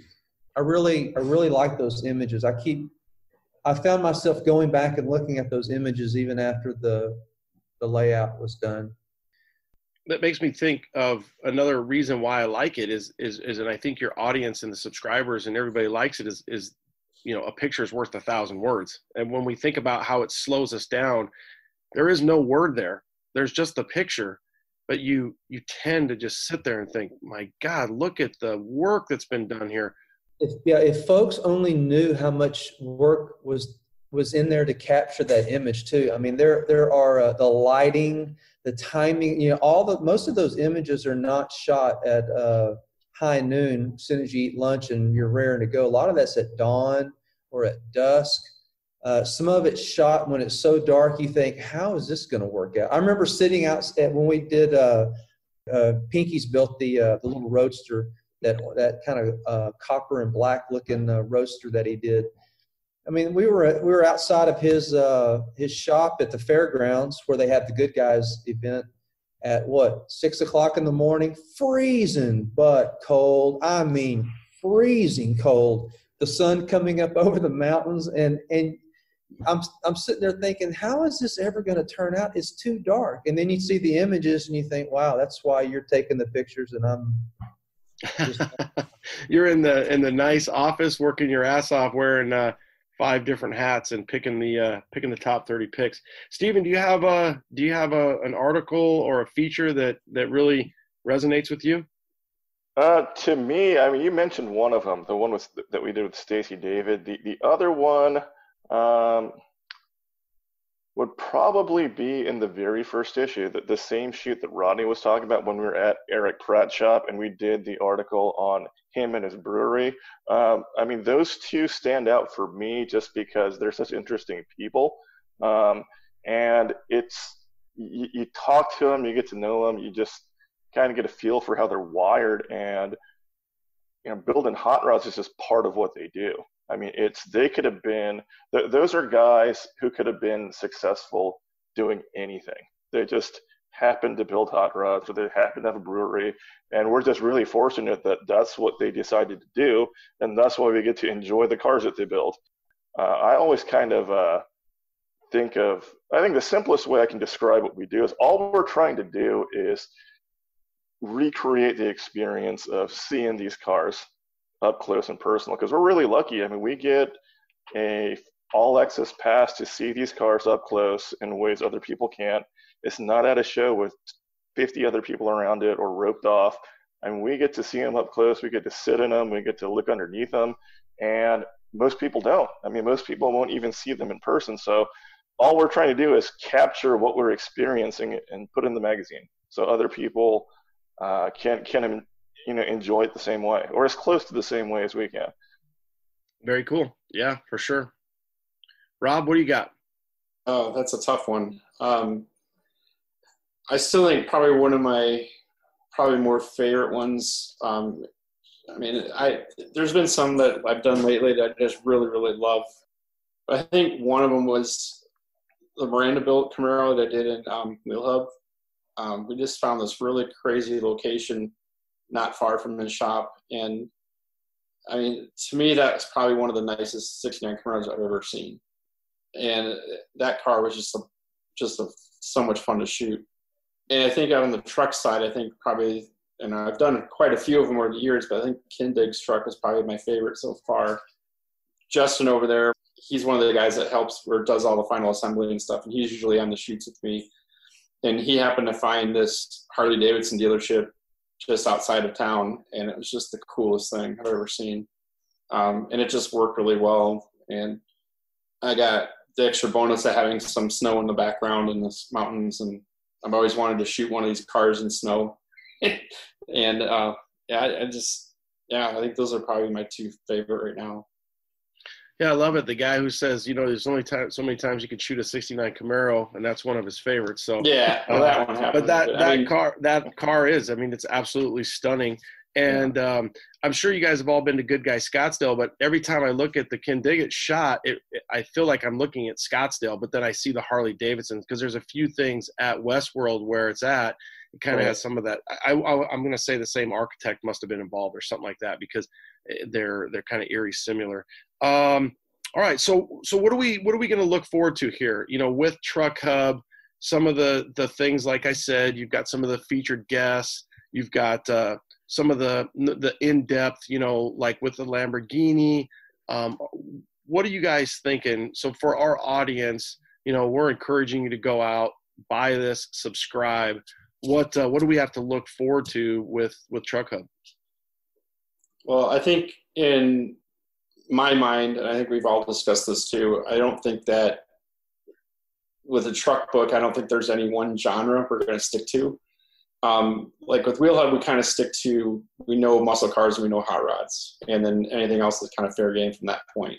So we try to keep that in there. And I think we're looking at this as more of like a kind of a classic trucks book up to, a certain point, maybe the OBS era. And then after that, be a late model. But I'm not opposed to doing an import or lifted truck or, overlanding vehicles of some kind, or if it's just, I've got to actually line on a photographer up in Washington State. He has recently purchased a new Colorado ZR2, but he's outfitted for overlanding because he's a landscape photographer. He has a YouTube channel. He's got a big following. And I had this idea of kind of doing a review with him and going out with him shooting and kind of putting a truck through his paces and then, and how he's built it out to meet his needs kind of thing. To me, I think it's kind of like it's open-ended. We kind of, like Rodney said, we take the guardrails off and whatever just kind of come up with some cool stuff. And there's really cool imports and stuff out there. You guys did a really good job of selecting. The variety is abundant in the first one. Obviously, Mark Jimbable's C10 that he built it's without a doubt. It's not a secret to anybody that's my favorite C10. Yeah. I was very excited for him to get the cover. He deserved that, and it's a beautiful truck. I love the truck. I love pretty much everything that dude builds. So I think that that's a refreshing thing. And again, in a world of C10s or a sea of C10s, I've been told before, it's refreshing to see a Studebaker, a Ford, a Jeep, a Toyota, and there's really cool trucks out there. When you think about everything that's, Icon, you think about some of the stuff, the FJs, and there's a plethora of rad vehicles out there. There's an amazing amount of rad builders, and I'm glad to see you guys are going to, capture that. With it being kind of your baby, Rodney, what do you envision? Do you have anything that you'd like to see, as the future kind of evolves with Truck Hub? Nothing in particular. Just it would be like everything else. The guardrails will be off. So if it's something outrageous or different, then we're not afraid to run it. One of my friends here just reacquired it's owned by Don Smith in Dallas, but it's a 32 all steel original 32 pickup. So it'll be coming up. I think we've talked a little bit about some of that overland type features. I don't know, just a little bit of everything. We've got some really cool stuff coming up in Wheel Hub too. We've got something that you've never ever seen before happen in a magazine coming up with Eric Black. Probably going to happen next year. It got put off because of the bat virus, but that's a different story for a different day. We've got some really cool stuff coming down the pike, some really unusual builds and stories. And, Wheel Hub and Truck Hub both, they're just, it's kind of like when I was painting cars, I used to tell people, it doesn't matter what somebody paid for a paint job. You don't get to run along beside the vehicle and say, well, the reason this looks like this is because we ran out of time, or the reason this flaw is here is because they didn't have the money, or it is what it is. When you pulled it out at a show or wherever, it speaks for itself. And so I think Wheel Hub and Truck Hub both have been and will continue to be that way. There's really no hiding it. The content is what the content is, and the quality is what it is, and it's just bring everything you got with every issue. So there's no hiding it, but there's really nothing to hide from the reader's perspective, just so you know. So what I'm seeing. Stephen, what do you think? What are you looking forward to in the future with Truck Hub? A lot of what the other guys have said. I mean, there is just such a great variety right now of trucks being built that, Robert was out here in Texas about a month ago. I think in a week he got 5 or 6 just 7 pretty spectacular trucks. It's in that sense, it can be overwhelming. There's just so much cool stuff out there. Like, how do we fit it all in? From that sense, I just kind of look forward to doing as good of a job as we can to give as many people the credit they deserve. I mean, your buddy Mark is a good example. It's, we completely agree he deserved the cover, which is why he was on the cover, and he's got another pretty badass one that we're going to go shoot pretty soon. I think one of the most rewarding things for me is there are, whether it's on the truck side or even on the wheel hub side, there's so much great up and coming talent that I guess in some ways maybe they're not even up and coming, but they haven't quite gotten the recognition that they deserve. So I mean, Truck Hub just gives us another outlet to give those guys credit, let the world see what they're doing, because that was largely why we started Wheel Hub. It was just a shame that, you know, me and Robert, we'd go out and we'd see these amazing cars, and then we see how they're presented, and we'd have to tell people, no, you don't understand how nice these things really are. You just can't tell looking at those 3 or 4 pages. So, I mean, all we're trying to do is put out a product that just shows what the builders are doing. That's all we got to do is you know, they're, between them and their customers are spending all kinds of money, you know, thousands of hours on these cars and trucks, and we just need to show people what they're doing, keep people excited about building cars and trucks and hot rods, so we keep this whole thing going and we don't have to ever work real jobs. We'll just keep doing this. Cool. I hope so too, and I'm glad that you three found one another. How is the subscription? How's it going? Are you guys? Is it going well? Is it well received? Are you happy? Oh, with Truck Hub, it's been phenomenal. What's helped us tremendously is that, you know, with being that we'd already done a Wheel Hub, we had this existing very loyal customer base. You know, a lot of those guys were just chomping on the bit for a truck magazine. So as soon as it came out, I mean, it was just gangbusters. So if I look at where we're at now with Truck Hub, I mean, it's been less than 2 months since we even announced Truck Hub. It's been out in the wild for 5 weeks, 4 or 5 weeks, and you know, we're already at it. It took Wheel Hub about a year to get to where Truck Hub is at right now. So it's been very, very well received, and like you said and Rodney said, and you know, the market is just so hot that we just hope to give people what they want, give them a product that they really want and deserve and enjoy. Okay, so they can get online. Let's see here. Is it just wheelhub.com? So for Wheel Hub, it's Wheelhub Mag, M-A-G, wheelhubmag.com. And for Truck Hub, it's truckhubmag.com. And it's for 1 year subscription. How much is it for the 1 year? 1 year is $65, but for, you know, people listening to your show, they can use discount code C10 and get 20% off. Wow. All right. There you go. There you go. So you can get a discount, you can subscribe, get 20% off. So, I mean, again, doing my Mesa Public Schools, 6 times 2, 12, carry the 5, $55. Let's just look at it that way. You're getting a 1 year subscription. You're getting 4 magazines delivered to your 4 books, really. It's kind of a coffee table publication. It's something that you will not regret. And if you do, you can, you know, reach out to me and I'll give you a money back guarantee. I won't, but I'll say that for the pod because I'll hit them up. Awesome, guys. I can't thank you enough for your time. And I don't even just mean that for your time today. If it wasn't for enthusiasts like yourselves and people that are passionate, that can create such amazing, you know, material, then print would, you know, be on life support.